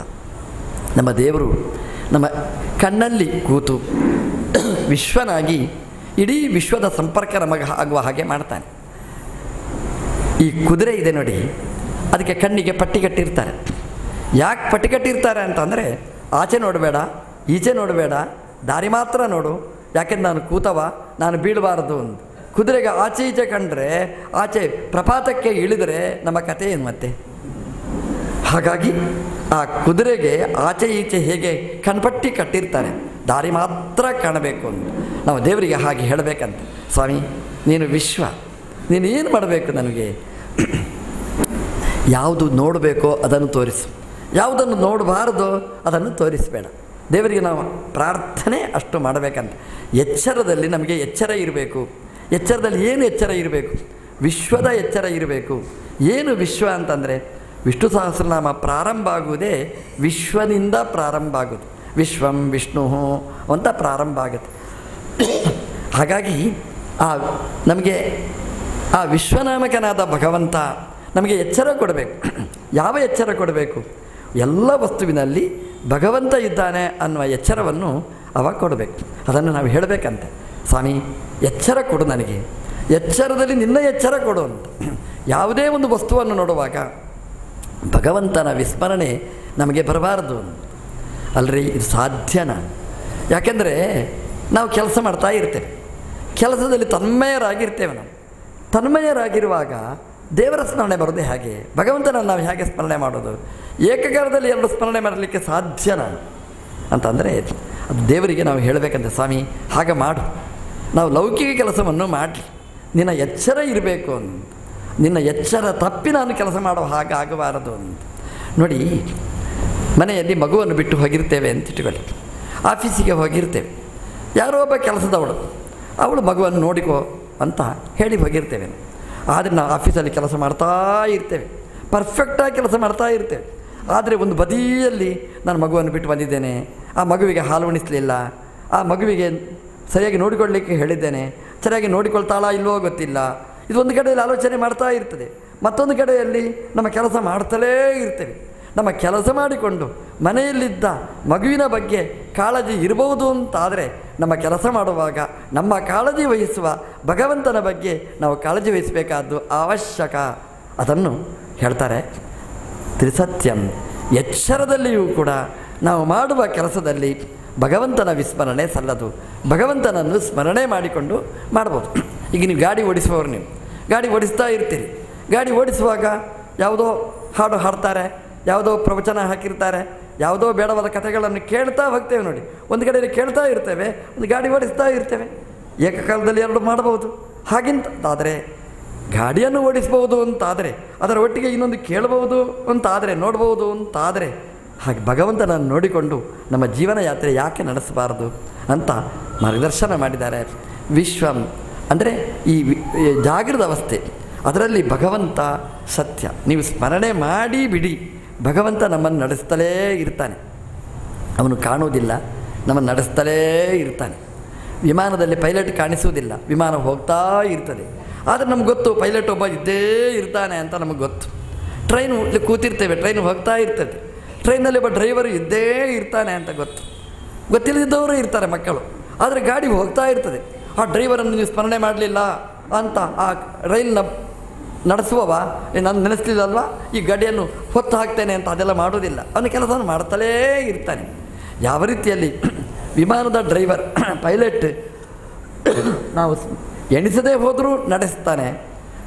ಉಗಿಬಂಡಿ ನಾವು ಅದನ್ನು ಅವನ ಬಗ್ಗೆ ಸಾರಥಿಯ ಬಗ್ಗೆ ಆಲೋಚನೆ ಮಾಡದಿದ್ದರೂ ಉಗಿಬಂಡಿ ಹೇಗೆ ಹೋಗ್ತದೆ, ನಮ್ಮ ಬಂಡಿಯೂ ಅಷ್ಟೇ ಅದು ಹೋಗ್ತಾ ಇರ್ತದೆ. ನೀವು ಸ್ಮರಣೆ ಮಾಡಿ ಬಿಡಿ, ಗಾಡಿ ಓಡಿಸ್ತಲೇ ಇರ್ತಾನೆ, ಅವನ ಕೆಲಸವನ್ನು ಮಾಡ್ತಾನೆ. ಆದರೆ ಆ ದೇವರನ್ನು ನಾವು ಸ್ಮರಣೆ ಮಾಡಿದರೆ ನೋಡಿ, ಉಗಿಬಂಡಿ ಓಡಿಸ್ತಾನೆ, ನಾವು ಟಿಕೆಟ್ ಕೊಟ್ಟು ಒಳಗೆ ಹೋಗಿರೋದು, ಆ ಟಿಕೆಟ್ ಕೊಡುವಾಗ ಅವನ ಸಂಬಳ ನಾವು ಕೊಟ್ಟಿರ್ತೇವೆ. ಅದರಲ್ಲಿ ವಿಮಾನದಲ್ಲಿ ಹೋಗ್ತೀರಿ, ಹೋಗುವಾಗ ನೀವು ಟಿಕೆಟ್ ಮಾಡಿರ್ತೀರಿ, ಪೈಲಟ್ ಸಂಬಳ ಅದರಲ್ಲಿ ಸೇರಿಸಿರ್ತಾರೆ. ಅದರಲ್ಲಿ ನಮ್ಮ ಗಾಡಿ ಭಗವಂತ ಓಡಿಸ್ತಾನೆ. ನೀವು ಎಲ್ಲಿಯಾದರೂ ಟ್ಯಾಕ್ಸ್ ಕಟ್ಟಿದ್ದೀರಾ? ಏನು ಟ್ಯಾಕ್ಸ್ ಕಟ್ಟೋದು? ಮತ್ತೇನೂ ಅಲ್ಲ, ಸಂಧ್ಯಾವಂದನೆನೋ ದೇವರನಾಮ ಹೇಳೋದು, ಭಗವಂತನ ಚಿಂತನೆ, ಅದೇ ದೇವರಿಗೆ ಕೊಡುವ ಟ್ಯಾಕ್ಸ್. ಕರವದಂತ ಹೇಳ್ತಾರೆ, ಮಿತೇಹೇ ಕರದ ಹಾಗೆ ಅಂತ, ಅದು ಕಪ್ಪದ ಹಾಗೆ ಅಂತ. ನಾವು ದೇವರ ಚಿಂತನೆ ಮಾಡುವುದೇ ಭಗವಂತನಿಗೆ ಕೊಡುವ ಅದು ಗಿಫ್ಟ್. ಹಾಗಾಗಿ ಭಗವಂತನ ಸ್ಮರಣೆ ಎಂದೂ ನಾವು ಮರೆಯಬಾರದು. ಈ ಗಾಡಿಯನ್ನು ಓಡಿಸುವ ಭಗವಂತ ಅವನನ್ನು ರಕ್ಷಣೆ ಮಾಡಲಿ ಅಂತ ಆ ವಿಶ್ವ ಒಳ್ಳೆಯ ಎಚ್ಚರವನ್ನು ಕೊಡಲಿ ಅಂತ. ಅಂದರೆ ಎಚ್ಚರ ಹೇಗಿರಬೇಕು ಅಂತಂದರೆ ಅದು ಒಳ್ಳೆಯ ಎಚ್ಚರ ಆಗಿರಬೇಕು. ಅಂದರೆ ಬರೀ ಲೌಕಿಕ ಪ್ರಪಂಚವನ್ನು ನೋಡಲಿಕ್ಕೋಸ್ಕರ ಭಗವಂತ ಇಂದ್ರಿಯ ಕೊಟ್ಟದ್ದಲ್ಲ. ಎಲ್ಲ ಪ್ರಾಣಿಗಳಿಗೂ ಇಂದ್ರಿಯ ಇದೆ, ಬರೀ ಲೌಕಿಕ ನೋಡಲಿಕ್ಕೆ ಅಂತಾದರೆ ಈ ಮನುಷ್ಯ ಜನ್ಮ ಯಾಕೆ ಬೇಕು? ಹಾಗಾಗಿ ಭಗವಂತ ಕೊಟ್ಟದ್ದು ಸ್ಪೆಷಲ್ ಗಿಫ್ಟ್ ಇದು. ಅದು ಮನುಷ್ಯರು ಅಷ್ಟೇ ಅಲ್ಲ ಬ್ರಾಹ್ಮಣರು, ಬ್ರಾಹ್ಮಣರು ಅಷ್ಟೇ ಅಲ್ಲ ವೈಷ್ಣವರು, ವೈಷ್ಣವರು ಅಷ್ಟೇ ಅಲ್ಲ, ಶ್ರೀ ಮಧ್ವಗುರುಗಳ ಶಿಷ್ಯರನ್ನಾಗಿ ನಮ್ಮನ್ನು ಹುಟ್ಟಿಸಿದ್ದಾನೆ ಅಂತಂದರೆ ಅದರ ಭಗವಂತನ ಸ್ಮರಣೆ ಮಾಡಿದರೆ ಅದು ಸಾರ್ಥಕ್ಯ. ಹಾಗಾಗಿ ಇಷ್ಟು ಒಳ್ಳೆಯ ಜನ್ಮ, ಇಂಥ ಒಳ್ಳೆಯ ಅವಕಾಶವನ್ನು ಕೊಟ್ಟ ಭಗವಂತನನ್ನು ನಿತ್ಯ ನಾವು ನೆನಪಿಸಿಕೊಳ್ಳಬೇಕಾದ್ದು. ಅದು ತ್ರಿಸತ್ಯಂ, ಎಚ್ಚರದಲ್ಲಿ ಭಗವಂತ ನಮ್ಮ ಜೊತೆಗಿದ್ದಾನೆ ಅನ್ನೋದನ್ನು ಖಂಡಿತ ಮರೆಯಬಾರದು. ಅಂದರೆ 3, ಎರಡನೇದ್ದು ಸ್ವಪ್ನ ಅಂತ. ಸ್ವಪ್ನ ಅದೊಂದು ವಿಚಿತ್ರವಾದ ಒಂದು ಪ್ರಪಂಚ. ಕಠೋಪನಿಷತ್ತು ಅದರ ಬಗ್ಗೆ ಹೇಳಿದೆ. ವೇದವ್ಯಾಸದೇವರು ಬ್ರಹ್ಮಸೂತ್ರದಲ್ಲಿ ಸಂಧ್ಯೆ ಸೃಷ್ಟಿರಾಹಿ ಎಂಬಂತಹ ಸಂಧ್ಯಾ ಅಧಿಕರಣದಲ್ಲಿ ಸ್ವಪ್ನದ ವೈಶಿಷ್ಟ್ಯವನ್ನು ವಿವರಿಸಿ ಹೇಳಿದ್ದಾರೆ. ಈ ಸ್ವಪ್ನವನ್ನು ಕೊಡುವಂತಹದ್ದು ಭಗವಂತನ ಒಂದು ವೈಭವ ಅಂತ. ಸ್ವಪ್ನ ಅಂದರೆ ಸುಳ್ಳಲ್ಲ, ಅದು ಸತ್ಯವಾದ್ದು. ಜ್ಞಾನವೂ ಸತ್ಯ, ಸ್ವಪ್ನ ಪದಾರ್ಥಗಳೂ ಸತ್ಯ. ಹಾಗಾಗಿ ಆ ಸ್ವಪ್ನವನ್ನು ಕೊಟ್ಟ ಆ ಭಗವಂತನನ್ನು ಮರಿಬೇಡಿ. ಭಗವಂತ ಅದರಲ್ಲಿ ಇದ್ದು ಸ್ವಪ್ನವನ್ನು ನಮಗೆ ಕೊಡ್ತಾನೆ. ಇದರ ಬಗ್ಗೆ ಯಾರಿಗೂ ಗೊಂದಲ ಏನೂ ಇಲ್ಲ. ಯಾಕೆಂದರೆ ಸ್ವಪ್ನದ ಬಗ್ಗೆ ನಮಗೇನೂ ಸ್ವಾತಂತ್ರ್ಯ ಇಲ್ಲ. ನಾವು ಇದೇ ಸ್ವಪ್ನ ಬೀಳಬೇಕು. ಯಾರೊಬ್ಬರು ಹೇಳಿದರು, ನೀವು ಸೇವೆ ಮಾಡಿದರೆ ಅದರ ಫಲ ಬರಬೇಕಾಗಿದ್ದರೆ ಬೆಳಗಿನ ಕಾಲದಲ್ಲಿ ನಿಮಗೆ ಸುವಾಸಿನಿ ದರ್ಶನ ಆಗಬೇಕು, ಒಳ್ಳೆಯ ದ್ರವ್ಯಗಳ ದರ್ಶನ ಆಗಬೇಕು, ನಿಮ್ಮ ಕೆಲಸ ಆಗ್ತದೆ ಅಂತ. ಅವನು ಪಾಪ ಸುವಾಸಿನಿಯನ್ನೇ ನೆನೆಸಿಕೊಂಡು ಮಲಗಿದ ಅಂತ ಇಟ್ಕೊಳ್ಳಿ. ಸುವಾಸಿನಿ ಬರಲೇ ಇಲ್ಲ, ದುರ್ವಾಸನೆ ಬಂತು ಅವನಿಗೆ. ನೆನಪೇ ಆಗಲಿಲ್ಲ ಅವನಿಗೆ. ಯಾಕೆ ಆಗಲಿಲ್ಲ? ಬೆಳಗ್ಗೆ ಅಂತ ಹೇಳ್ತಾನೆ, ನಾನು ಅಷ್ಟು ನೆನಪಿಸಿಕೊಂಡು ಮಲಗಿದೆ, ಏನೂ ಬರಲಿಲ್ಲ ಅಂತ. ಯಾಕೆ ಬರಲಿಲ್ಲ? ನಮ್ಮ ಕೈಯಲ್ಲಿಲ್ಲ. ಯಾವ ಸ್ವಪ್ನ ಬೀಳಬೇಕು, ಯಾವ ಸ್ವಪ್ನ ಕಾಣಬಾರದು ನಮ್ಮ ಕೈಯಲ್ಲಿಲ್ಲ. ಇಂಥದ್ದು ಬೀಳಬೇಕಾದ್ರೆ ಅದು ಬೀಳುವುದಿಲ್ಲ. ಆ ಸ್ವಪ್ನ ಯಾವುದು ಕಾಣಬಾರದು ಅದನ್ನು ಸ್ವಪ್ನದಲ್ಲಿ ನಾವು ಕಾಣ್ತೇವೆ. ಸುಮ್ಮನೆ ಸ್ವಪ್ನ ನೋಡುವವರು ಅಷ್ಟೇ ಹೊರತು ಸ್ವಪ್ನದಲ್ಲಿ ಕರ್ತೃತ್ವ ನಮಗಿಲ್ಲವೇ ಇಲ್ಲ. ನಾವು ಎಷ್ಟು ಅಸ್ವತಂತ್ರರು ಅಂತ ನಾವು ಚಿಂತನೆ ಮಾಡಲಿಕ್ಕೆ ಸ್ವಪ್ನ ಅನ್ನೋದು ಒಳ್ಳೆಯ ಮಾಧ್ಯಮ. ಎಂಥ ಸ್ವಪ್ನ ಕಾಣಬೇಕು ಗೊತ್ತಾ? ಈ ಜ್ಞಾನಿಗಳು ಇರ್ತಾರೆ ನೋಡಿ, ದಾಸರ ಹಾಡು ನೀವು ಕೇಳ್ತೀರಿ. ಎಂತೆಂಥ ಸ್ವಪ್ನ ಅವರಿಗೆ ಅಂತಂದರೆ ಅವ್ರು ಹೇಳ್ತಾರೆ ನೋಡಿ, ಸ್ವಪ್ನವ ನಾ ಕಂಡೆ ತಂಗಿ ಅಂತ ಹೇಳ್ತಾರೆ.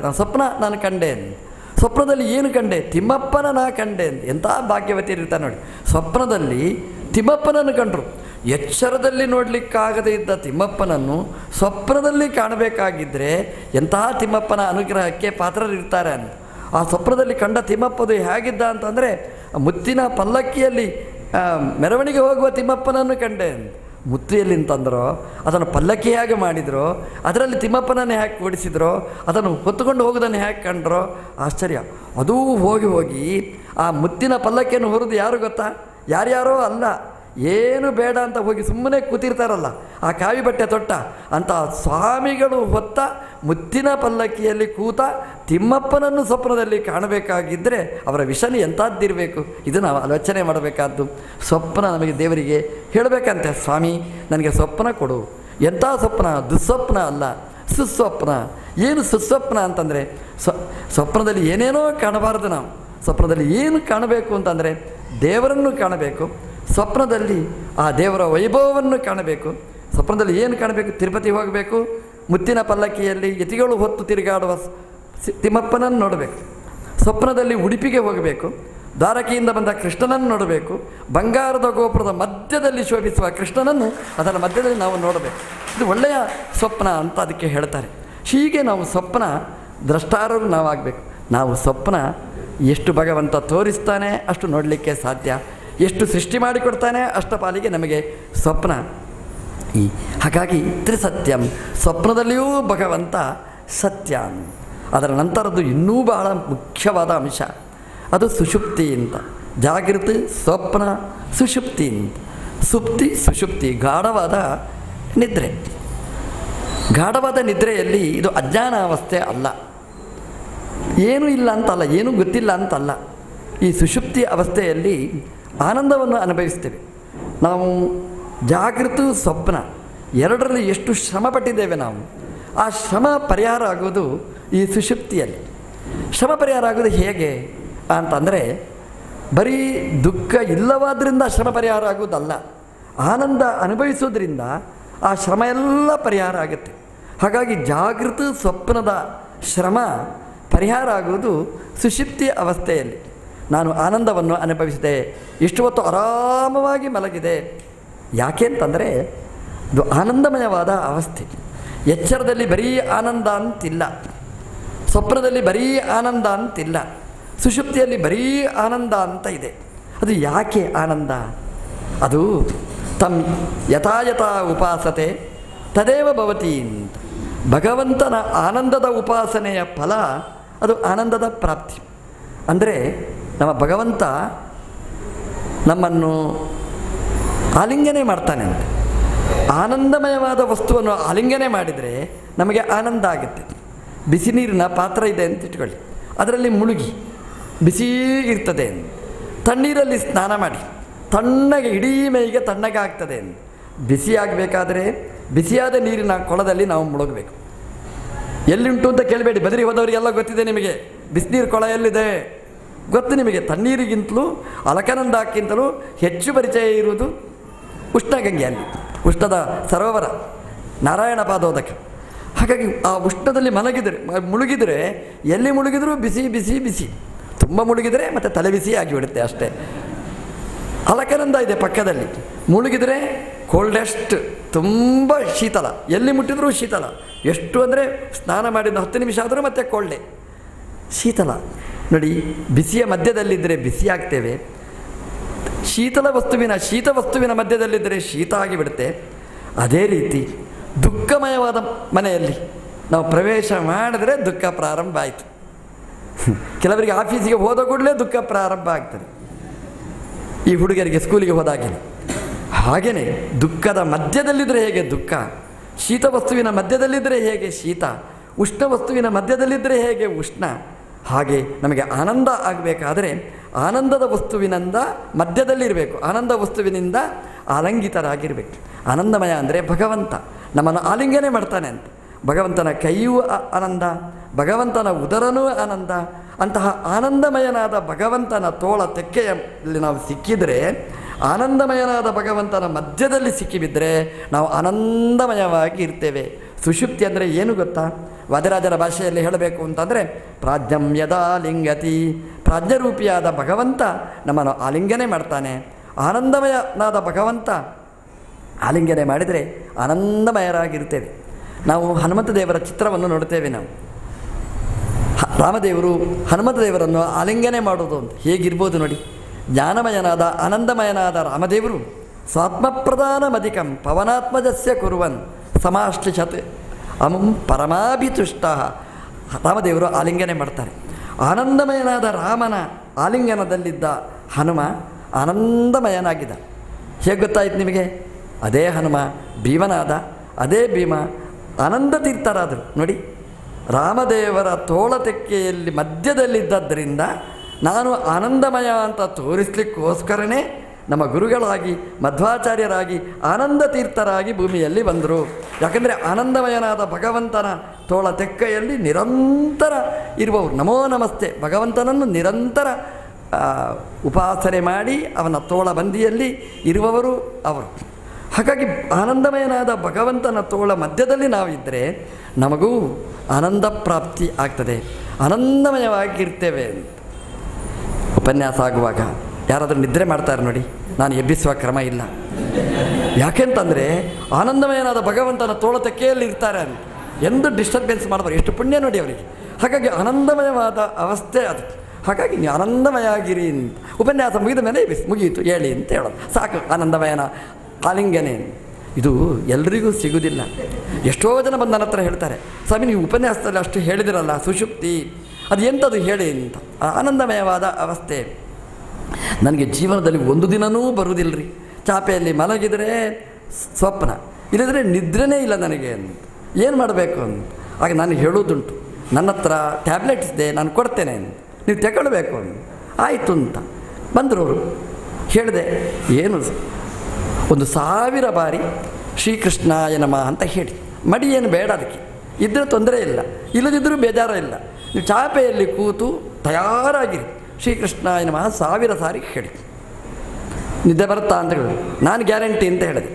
ಖಂಡಿತ ನಾನು ಗ್ಯಾರಂಟಿ ಅಂತ ಹೇಳಿದೆ. ನನಗೆ ಹೇಳಬೇಕು ಅಂತ ಹೇಳಿದೆ, ಇಲ್ಲದ್ರೆ ಆ ಕೋರ್ಸ್ ಚೇಂಜ್ ಮಾಡ್ತೇನೆ ಅಂತ ಹೇಳಿದೆ. ಈ ಡಾಕ್ಟ್ರೆಲ್ಲ ಹಾಗೆ ನೋಡಿ ಬಂದರು. 2 ದಿವಸ ಬಿಟ್ಟು ಬಂದರು. ನನಗೆ ಭಯ ಆಯಿತು, ಏನಪ್ಪ ಟ್ಯಾಬ್ಲೆಟ್ ಕೊಟ್ಟಿದ್ದೇನೆ ಏನಾಗುತ್ತೆ ಅಂತ. ಅವ್ರು ಹೇಳಿದರು, ಸ್ವಾಮಿ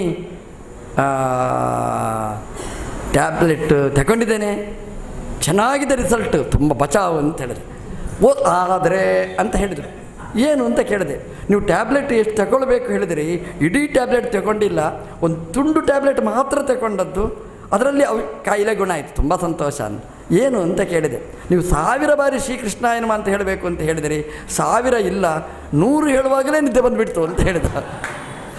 ದೇವರ ಉಪಾಸನೆ ಮಾಡಿದರೆ, ಅದು ಆನಂದಮಯನಾದ ಭಗವಂತನನ್ನು ಉಪಾಸನೆ ಮಾಡಿದರೆ ಆನಂದಮಯ ನಾನು ಯಾಕೆ ಹೇಳ್ತೇನೆ ಈ ಮಾತು ಅಂತಂದರೆ, ನಾವು ಮಲಗುವಾಗ ನಿದ್ದೆ ಬರುವುದಿಲ್ಲ ಅಂತ ಏನೇನೋ ಕಷ್ಟಪಡೋದು ಬೇಡ. ಕೆಟ್ಟ ಗ್ರಂಥಗಳನ್ನು ಓದೋದು, ಕೆಟ್ಟ ಮಾಧ್ಯಮಗಳನ್ನು ನೋಡೋದು, ಇದೆಲ್ಲ ಮಾಡಬಾರ್ದು. ನಮ್ಮ ಆಚಾರ್ಯರ ಜೀವನ ಚರಿತ್ರೆಯಲ್ಲಿ ಹೇಳ್ತಾರೆ ಏನಂದರೆ, ಆಚಾರ್ಯರ ಡೈರಿ ಹೇಗಿತ್ತು, ಬೆಳಗ್ಗಿನಿಂದ ರಾತ್ರಿ ತನಕದ ಡೈರಿ ಹೇಗಿತ್ತು ಅಂತ ಹೇಳ್ತಾ, ರಾತ್ರಿಯಲ್ಲಿ ನಿತ್ಯಕರ್ಮವನ್ನು ಮಾಡಿದ ಮೇಲೆ ಆಚಾರ್ಯರು ಗೋವಿಂದ ಲೀಲಾ ಕಥಕಃ ಉತ ವೈಷ್ಣವೀಂ ಕಥಾಂ ವಾಚಯನ್ನಃ ಅಂತ ಕೊನೆಗೆ ನಮ್ಮ ಆಚಾರ್ಯರು ರಾತ್ರಿ ಹೊತ್ತಿನಲ್ಲಿ ಗೋವಿಂದ ಲೀಲಾ ಕಥಕಃ ರಾತ್ರಿ ಪೂಜೆ ಎಲ್ಲ ಮಾಡಿ ಆಚಾರ್ಯರು ಕೂತು ಆ ಕೃಷ್ಣನ ಕಥೆಗಳನ್ನು, ಭಾಗವತ ಕಥೆಗಳನ್ನು ಹೇಳ್ತಿದ್ರಂತೆ.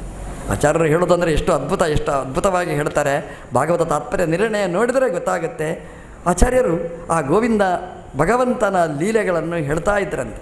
ಹೇಳಿ ಅವರನ್ನೆಲ್ಲ ಮಲಗಿಸ್ತಿದ್ರಂತೆ. ನೋಡಿ, ಇದು ನಮಗೆ ಆದರ್ಶ. ನಮಗೆ ನಾವು ಮಕ್ಕಳನ್ನು ಸಂಸ್ಕಾರ ಕೊಟ್ಟು ತಿದ್ದಬೇಕಾದ ಜವಾಬ್ದಾರಿ ನಮಗಿದೆ. ಶಾಲೆಯಲ್ಲಿ ಹೇಳಿಕೊಡೋದಿಲ್ಲ. ಯಾಕೆಂದರೆ ಶಾಲೆಯಲ್ಲಿ ಎಲ್ಲರೂ ನಾವೇ ಇರ್ತೇವೆ ಅಂತ ಅಲ್ಲ, ಇದ್ದರೂ ನಮಗೆ ಹೇಳಲಿಕ್ಕೆ ಅವಕಾಶವೂ ಕೊಡೋದಿಲ್ಲ, ಹೇಳಿದರೆ ಸಂಬಳವೂ ಕೊಡಲಿಕ್ಕಿಲ್ಲ. ಹಾಗಾಗಿ ಶಾಲೆಯಲ್ಲಿ ಹೇಳಿಕೊಡ್ಲಿಕ್ಕಾಗುವುದಿಲ್ಲ. ಬೇರೆ ಮಾಧ್ಯಮಗಳಲ್ಲಿ ಇಲ್ಲವೇ ಇಲ್ಲ ದೇವರ ಬಗ್ಗೆ ಹೇಳಲಿಕ್ಕೆ. ಇರೋದು ಒಂದೇ ಒಂದು ಜಾಗ ಅಂದರೆ ನಮ್ಮ ಮನೆ ಮಾತ್ರ. ಮನೆಯಲ್ಲಿಯೂ ನಾವು ಸುಮ್ಮನೆ ಇದ್ದರೆ ಮನೆ ಹೇಗಾಗುತ್ತೆ? ಮಕ್ಕಳಿಗೆ ಸಂಸ್ಕಾರ ಕೊಡಲಿಕ್ಕಾಗೋದಿಲ್ಲ. ಮಕ್ಕಳಿಗೆ ನಾವೇ ಬೈಯುವ ಪ್ರಸಂಗ ಇರ್ತದೆ. ಅದಕ್ಕೆ ಏನು ಮಾಡಬೇಕು ನಾವು ಅಂತಂದರೆ, ಮಕ್ಕಳೇ ಉಪನ್ಯಾಸಕ್ಕೆ ಬನ್ನಿ ಅಂದರೆ ಬರೋಲ್ಲ ಅಂತ ಹೇಳ್ತಾರೆ. ಏನು ಮಾಡಬೇಕು ಆವಾಗ? ಮಾಡಬೇಕಾದ ಒಂದೇ ಒಂದು ಮಾರ್ಗ. ಅದಕ್ಕೆ ನಾವು ಏನು ಕೇಳಿರ್ತೇವೆ ಅದನ್ನು ಮಕ್ಕಳಿಗೆ ಹೇಳುವ ಸಂಕಲ್ಪ ಮಾಡಬೇಕು. ಗಟ್ಟಿಯಾಗಿ ಅವ್ರು ಕೇಳಲಿ ಬಿಡಲಿ. ರಾತ್ರಿ ಹೊತ್ತಿನಲ್ಲಿ ಮಲಗುವುದಕ್ಕಿಂತ ಮುಂಚೆ ಒಂದು 15 ನಿಮಿಷ ಆದರೂ ಕೂಡ ದೇವರ ಬಗ್ಗೆ, ಗುರುಗಳ ಬಗ್ಗೆ ಹೇಳಬೇಕು ಅಂತ ನಾವು ಸಂಕಲ್ಪ ಮಾಡಲೇಬೇಕು. ಹೇಳಬೇಕು ನಾವು. ಮೊದಲು ಕೆಲವು ದಿವಸ ಮಕ್ಕಳು ಒಪ್ಪುವುದಿಲ್ಲ, ಯಾಕೆಂದರೆ ಅದಕ್ಕೆ ಟ್ಯೂನ್ ಆಗಲಿಲ್ಲ. ಕೆಲವು ದಿವಸ ಆದ ಮೇಲೆ ಅದಕ್ಕೆ ಟ್ಯೂನ್ ಆಗ್ತಾರೆ. ನಾವು ಹೇಳಿಕೊಡಲೇಬೇಕು. ಹೇಳಿಕೊಟ್ಟರೆ, ಮಕ್ಕಳಿಗೆ ಅದನ್ನು ಹೇಳಿಕೊಟ್ಟರೆ ಮಕ್ಕಳು ಆ ಕೃಷ್ಣನ ಕಥೆಯನ್ನು ಕೇಳಿ ರಾಮದೇವರ ಕಥೆಯನ್ನು ಕೇಳಿ ಭಾಗವತ ಕಥೆಯನ್ನು ಕೇಳಿ ಮಲಗಿದರೆ ಅವರು ಭಗವನ್ಮಯರಾಗ್ತಾರೆ. ಬೆಳಗ್ಗಿನಿಂದ ಒಳ್ಳೆಯ ಸುಸಂಸ್ಕಾರ ಬೆಳೆಯುತ್ತದೆ. ಮಕ್ಕಳು ಚೆನ್ನಾಗಿ ಬೆಳೀಲಿಕ್ಕೆ ಸಾಧ್ಯ ಅಂತ. ನಾವು ಅಜಮಾರ್ನಲ್ಲಿ ಕಲಿತಾ ಇರುವಾಗ ಒಬ್ಬ ಹುಡುಗ ಇದ್ದ. ಅವನ ಅಪ್ಪ ಅಲ್ಲಿ ಪಾಠ ಹೇಳಲಿಕ್ಕಿದ್ದರು. ಅವರು ಬೆಳಿಗ್ಗೆ ಹುಡುಗನನ್ನು ಎಬ್ಬಿಸಿದರು. 5 ಗಂಟೆಗೆ ಎಬ್ಬಿಸಿದರು. ಶ್ರೀಧರ ಏಳು ಅಂತ ಎಬ್ಬಿಸಿದರು. ಎದ್ದ ಕೂಡಲೇ ಅವನು ಏನು ಹೇಳ್ದ ಗೊತ್ತಾ? 64 64 ಅಂತ ಹೇಳ್ದ. ಈ ಅಪ್ಪನಿಗೆ ತಲೆಬಿಸಿದ್ದು, ಏನಪ್ಪ 64 ಏನು ಶಾಲೆಗೆ ಫೀಸ್ 64 ರೂಪಾಯಿ ಏನು ಅಂತ ಗೊತ್ತಾಗಿಲ್ಲ ಅವರಿಗೆ. ಅಥವಾ 64 ಐಟಮ್ಸ್ ತಿನ್ನಲಿಕ್ಕೆ ಬೇಕು ಅಂತಲೋ ಏನು ಅಂತಲೇ ಗೊತ್ತಾಗಿಲ್ಲ ಅವರಿಗೆ. ಅಪ್ಪ ತಲೆ ತುರಿಸಿಕೊಂಡ್ರು. ಅದು ಏನು ಅಂದರೆ ಅವ್ರದ್ದು ಏನು ನಿತ್ಯ ಪಾಠ ಅಂತಂದರೆ, ರಾತ್ರಿ ಮಲಗುವಾಗ ಈ ಮಗ್ಗಿ ಕೇಳೋದು ಅಂತಿದೆ. ಮಗ್ಗಿ ಅಂದರೆ ಈಗೆಲ್ಲ ಗೊತ್ತೇ ಇಲ್ಲ. ಈಗ ಮಗ್ಗಿ ಅಂದರೆ 2 ಗುಣಿಸು 2 ಅಂದರೆ 4, 2 3 6, 2 4 8 ಇದೆಲ್ಲ ಕಲಿಸಿ ಮಗ್ಗಿ ಅಂತ ಅದಕ್ಕೆ ಹೇಳ್ತಿದ್ರು. ಇಲ್ಲಿ ನಿಮ್ಮಲ್ಲಿ ತಮಿಳಲ್ಲಿ ಏನು ಹೇಳ್ತಾರೆ ನನಗೆ ಗೊತ್ತಿಲ್ಲ. ಅದನ್ನು ಹೇಳಿಕೊಡ್ತಿದ್ರು. ಆ ಮಗ್ಗಿ ಹೇಳೋದು ಈಗೆಲ್ಲ ಹೋಗಿದೆ. ಈಗೆಲ್ಲ ಮೊಬೈಲ್ ಬಂತು, ಕಂಪ್ಯೂಟರ್ ಬಂತು, ಅದೆಲ್ಲ ಹೋಗಿಬಿಡ್ತು. ಆಗ ಅಲ್ಲಿ ಅದೊಂದು 35 ವರ್ಷಗಳ ಹಿಂದೆ ಆದ್ದರಿಂದ ಆ ಕಾಲದಲ್ಲಿ ದಿನಾ ಕೇಳ್ತಿದ್ರು ಅವಂತು. ರಾತ್ರಿ ಮಲಗುವಾಗ ಅವನಿಗೆ ಕೇಳಿದರು 8 × 8 ಅಂದರೆ ಎಷ್ಟು ಅಂತ. ಪಾಪ ಹುಡುಗನಿಗೆ ಹೇಳಲಿಕ್ಕೆ ಬರಲಿಲ್ಲ. ನಿದ್ದೆ ಮಾಡಿದ, ಮಲಗಿದ. ಬೆಳಿಗ್ಗೆ ಶ್ರೀಧರ ಅಂತ ಹೇಳಿದ ಕೂಡಲೇ 64. ನೋಡಿ, ಪ್ರಶ್ನೆ ಕೇಳಿದ್ದು ಮಲಗಲಿಕ್ಕೆ ಹೋಗುವಾಗ 8 × 8 ಅಂದರೆ ಎಷ್ಟು ಅಂತ. ಬೆಳಿಗ್ಗೆ ಎದ್ದ ಕೂಡಲೇ ಉತ್ತರ ಕೊಟ್ಟ. ಇದೇನು ಗೊತ್ತಾ? ಸುಪ್ತ ಪ್ರಜ್ಞೆಯಲ್ಲಿ ರಾತ್ರಿಯಲ್ಲಿ ಕೊನೆ ಗಳಿಗೆಯಲ್ಲಿ ನಾವು ಏನು ಹೇಳಿರ್ತೇವೆ ಅದು ಮೈಂಡಲ್ಲಿ ಟ್ಯೂನ್ ಆಗ್ತಾ ಇರ್ತಾರೆ, ಕೇಳ್ತಾ ಇರ್ತಾನೆ. ಬೆಳಿಗ್ಗೆ ಎದ್ದಾಗ ಅದಕ್ಕೆ ಉತ್ತರ ಕೊಟ್ಟ. ಹಾಗಾಗಿ ಮಲಗಲಿಕ್ಕೆ ಹೋಗುವಾಗ ಒಳ್ಳೆಯ ಚಿಂತನೆ ಬರಬೇಕು ಅಂತ ಆದರೆ ಅದು ಒಳ್ಳೆಯ ಸುಷುಪ್ತಿ ಅಂತ, ಸುಪ್ತಿ ಅಲ್ಲ, ಅದನ್ನು ಸುಷುಪ್ತಿ ಅಂತ ಹೇಳ್ತಾರೆ. ಒಳ್ಳೆಯ ಸುಪ್ತಿ ಅಂತ ಆಗಬೇಕಾಗಿದ್ದರೆ ಅದಕ್ಕೆ ರಾತ್ರಿಯಲ್ಲಿ ಒಳ್ಳೆಯ ಚಿಂತನೆಯನ್ನು ಕೊಡಬೇಕು. ಅದು ಕಠೋರವಾದ ಕ್ರೂರವಾದದ್ದಲ್ಲ. ಅದು ಒಳ್ಳೆಯ ಉಪಾಸನೆಯ ಭಾಗಗಳನ್ನು ದೇವರ ಮಹಿಮೆಗಳನ್ನು ಹಿರಿಮೆಗಳನ್ನು ಒಳ್ಳೆಯ ಸಂಸ್ಕಾರ ಸಂಪನ್ನವಾದಂತಹ ಚಿಂತನೆಗಳನ್ನು ಕೊಟ್ಟರೆ ಮಕ್ಕಳು ಅದನ್ನು ನೆನಪಿಟ್ಟುಕೊಳ್ತಾರೆ. ಒಂದು ಮಕ್ಕಳ ಮೃದುವಾದ ಮನಸ್ಸು, ಒಂದು ಒಳ್ಳೆಯ ಕಾಲ, ಸುಪ್ರಸನ್ನವಾದ ಕಾಲ. ಆ ಕಾಲದಲ್ಲಿ ನಾವು ಸಂಸ್ಕಾರವನ್ನು ಕೊಡಬೇಕಾದ್ದು. ಸುಷುಪ್ತಿ ಅಂತಂದರೆ ಅದು ಆನಂದಮಯವಾದ ಅವಸ್ಥೆ. ಇದನ್ನು ಯಾರೂ ಕೊಡಲಿಕ್ಕೆ ಸಾಧ್ಯ ಇಲ್ಲ. ಆನಂದವನ್ನು ಕೊಡೋದು ಒಬ್ಬನೇ, ಭಗವಂತ ಮಾತ್ರ. ಕೃಷ್ಣ ಅಂದರೆ ಅದಕ್ಕೆ ಅರ್ಥ ಹಾಗೆ. ಕೃಷಿ ಅಂದರೆ ಭೂಮಿಯಲ್ಲಿದ್ದ ಸಾಧಕರಿಗೆ ಆನಂದವನ್ನು ಕೊಡುವವ ಅವನು ಕೃಷ್ಣ. ಆ ದೇವರನ್ನು ನಾವು ಉಪಾಸನೆ ಮಾಡಿದರೆ, ಕೃಷ್ಣ ಕೃಷ್ಣ ಕೃಷ್ಣ ಅಂತ ಹೇಳಿದ್ರೆ ಕಷ್ಟವನ್ನು ಪರಿಹಾರ ಮಾಡಿ ಇಷ್ಟವಾದ ಸುಖವನ್ನು ಭಗವಂತ ನಮಗೆ ಕರುಣಿಸ್ತಾನೆ. ಅದಕ್ಕೆ ಅವನಿಗೆ ಕೃಷ್ಣ ಅಂತ ಅವನಿಗೆ ಹೆಸರು. ಹಾಗೆ ನಾವು ಉಪಾಸನೆ ಮಾಡಬೇಕು. ಆಗ ಸುಷುಪ್ತಿ ಒಳ್ಳೆಯ ಆನಂದವನ್ನು ಕೊಡ್ತಾನೆ. ಯಾವ ಆಫೀಸಿಗೆ ಹೋದರೂ ಆನಂದ ಸಿಗುವುದಿಲ್ಲ, ಯಾವ ಬಾಸಾರಿಗೆ ಹೋದರೂ ಆನಂದ ಸಿಗುವುದಿಲ್ಲ. ಇದ್ದ ಆನಂದ ಹೋಗಿಬಿಡ್ತದೆ ಅಷ್ಟೇ, ಮೂಡು ಕೆಟ್ಟು ಹೋಗ್ತದೆ ಅಷ್ಟೇ. ಆನಂದ ಸಿಗುವುದು ಒಂದೇ ಜಾಗದಲ್ಲಿ. ಆನಂದನಾದ ಭಗವಂತ ಅವರ ಭಕ್ತರಾದ ಆನಂದ ತೀರ್ಥರ ಗ್ರಂಥದ ಅಧ್ಯಯನದಿಂದ ಮಾತ್ರ ಆನಂದ ಹೊರತು ಬೇರೆ ಯಾವುದರಿಂದಲೂ ಆನಂದ ಸಿಗಲಿಕ್ಕೆ ಸಾಧ್ಯ ಇಲ್ಲ. ಸುಷುಪ್ತಿ ಆನಂದಮಯವಾದ ಅವಸ್ಥೆ, ಅದನ್ನು ಕೊಡುವವ ಅದು ಭಗವಂತ. ಹೀಗೆ ತ್ರಿಸತ್ಯಂ, ಮೂರರಲ್ಲಿ ಜಾಗೃತಿ, ಸ್ವಪ್ನ, ಸುಷುಪ್ತಿ, ಮೂರರಲ್ಲಿಯೂ ಕೂಡ ಯಾರು ಸತ್ಯ ಚೆನ್ನಾಗಿರ್ತಾನೆ ಅವನು ತ್ರಿಸತ್ಯ ಅಂತ ಬ್ರಹ್ಮದೇವರು ಸ್ತೋತ್ರ ಮಾಡ್ತಾರೆ. ತ್ರಿಸತ್ಯಂ ಅಂತಂದರೆ ಎಷ್ಟು ಬೇಕಾದರೂ ಹೇಳ್ಬೋದು. ತ್ರಿ ಅಂದರೆ ನೀವು ಆಲೋಚನೆ ಮಾಡಿ, ಒಂದು ಹೇಳಿ ಮುಗಿಸ್ತೇನೆ ಅಷ್ಟೇ. ತ್ರಿಸತ್ಯಂ, ಭಗವಂತನ ಧಾಮ ಮೂರು: ಶ್ವೇತದ್ವೀಪ, ಅನಂತಾಸನ, ವೈಕುಂಠ. ಆ ಮೂರರಲ್ಲಿಯೂ ಕೂಡ ನಮಗೆ ಏನು ಬೇಕೋ ಸತ್ಯ, ನಿರ್ದೋಷವಾದ ಜ್ಞಾನ, ಆನಂದಗಳನ್ನು ಭಗವಂತ ನಮಗೆ ಕರುಣಿಸ್ತಾನೆ. ತ್ರಿಸತ್ಯಂ, ಅಲ್ಲಿ ಶ್ವೇತದ್ವೀಪದಲ್ಲಿಯೂ ಭಗವಂತ ಇರ್ತಾನೆ, ಅನಂತಾಸನದಲ್ಲಿಯೂ ಇರ್ತಾನೆ, ವೈಕುಂಠದಲ್ಲಿಯೂ ಭಗವಂತ ಇರ್ತಾನೆ. ಆ ಮೂರು ಕಡೆ ಇದ್ದು ಭಗವಂತ ಸತ್ಯನಾಮಕನಾಗಿ ನಮಗೆ ಆನಂದವನ್ನು ಕೊಡ್ತಾನೆ. ತ್ರಿಸತ್ಯಂ. ಹಾಗಾಗಿ ಬ್ರಹ್ಮದೇವರು ಮೊದಲೇ ಪ್ರಾರ್ಥನೆ ಮಾಡ್ತಾರೆ ಭಗವಂತನನ್ನು, ತ್ರಿಸತ್ಯಂ, ಮೂರು ಕಡೆಯೂ ಕೂಡ ನೀನು ಸತ್ಯನಾದವ ಅಂತ ಭಗವಂತನನ್ನು ಸ್ತೋತ್ರ ಮಾಡ್ತಾರೆ. ಹೀಗೆ ಮೂರು ವಿಶೇಷಣಗಳಾಯಿತು: ಸತ್ಯವ್ರತಂ, ಸತ್ಯಪರಂ, ತ್ರಿಸತ್ಯಂ. ಸತ್ಯಸ್ಯ ಯೋನಿಂ, ನಾಲ್ಕನೇ ವಿಶೇಷಣ ಸತ್ಯಕ್ಕೆ ಯೋನಿ ಅಂತ. ಯೋನಿ ಅಂದರೆ ಕಾರಣೀಭೂತನಾದವ, ಸತ್ಯವಾದ ಪ್ರಪಂಚಕ್ಕೆ ಕಾರಣನಾದವ ಅಂತ ಅರ್ಥ. ಯಾರು ಕಾರಣ ಅನ್ನುವ ಪ್ರಶ್ನೆ ನಮಗೆ ಸಹಜವಾಗಿ ಇರ್ತದೆ. ಇಡೀ ಪ್ರಪಂಚವನ್ನು ನಿರ್ಮಾಣ ಮಾಡಿದವರು ಯಾರು? ಈ ದೈತ್ಯರಿಗೆಲ್ಲ ಉತ್ತರ ನಾನು ನಾನು ನಾನು ಅಂತಲೇ ಇರ್ತದೆ. ನಾವು ದೈತ್ಯರಾದರೆ ಇದು ಯಾರು ಮಾಡಿದ್ದು? ನಾನು ಮಾಡಿದ್ದು. ಇದು ಯಾರ್ದು? ಇದು ನಂದು. ನಾನು ನನ್ನದು ಅನ್ನುವ ಭಾಷೆ ದೈತ್ಯರದು. ನಮ್ಮದು ಹಾಗಲ್ಲ. ನಮ್ಮ ಭಾಷೆ ಏನು ಅಂತಂದರೆ ಸಚ್ಚಿದಾನಂದ ಆತ್ಮೇತಿ. ನಮ್ಮ ಉಪಾಸನೆಯಲ್ಲೇ ಸೇರಿದೆ ಆತ್ಮತ್ವೋಪಾಸನೆ. ಆತ್ಮ ಇದದು ಉಪಗಚ್ಚಂತಿ ಗ್ರಹಯಂತಿ ಚ. ಎಲ್ಲ ಭಗವಂತ ಅಂತ ಹೇಳುವ ಕ್ರಮ ನಮ್ಮದು. ಮನೆ ಕಟ್ಟಿರ್ತೇವೆ, ಒಳ್ಳೆಯ ಗ್ರಾನೈಟ್ ಹಾಕಿರ್ತೇವೆ, ನಾವು ಬಂದ ಬ್ರಾಹ್ಮಣರಿಗೆ ಊಟ ಹಾಕ್ತೇವೆ, ಹಾಕುವಾಗ ತುಪ್ಪ ತುಂಬ ಬಡಿಸ್ತೇವೆ, ನೆಲದಲ್ಲಿ ಚೆಲ್ತೇವೆ, ನಾವು ಚೆಲ್ಲಿ ಕಾಲಿಡ್ತೇವೆ, ಕಾಲು ಜಾರಿ ಬೀಳ್ತೇವೆ, ಗಂಟು ಮುರಿದು ಹೋಗ್ತದೆ. ಆಗ ಹೇಳ್ತೇವೆ, ದೇವರೇ ಗಂಟು ಮುರಿದಿಯಾ ನೋಡಿ. ಮನೆ ಕಟ್ಟಿ ಅಲ್ಲಿ ಗೃಹ ಪ್ರವೇಶ ಆಗಿ ಊಟ ಆಗುವಾಗೆಲ್ಲ ನಾನು ಮನೆ ಕಟ್ಟಿದೆ ಬಂದವರಿಗೆಲ್ಲ ತೋರಿಸಿದ ಮೂರು ಬಾರಿ ಹೋಗಿ.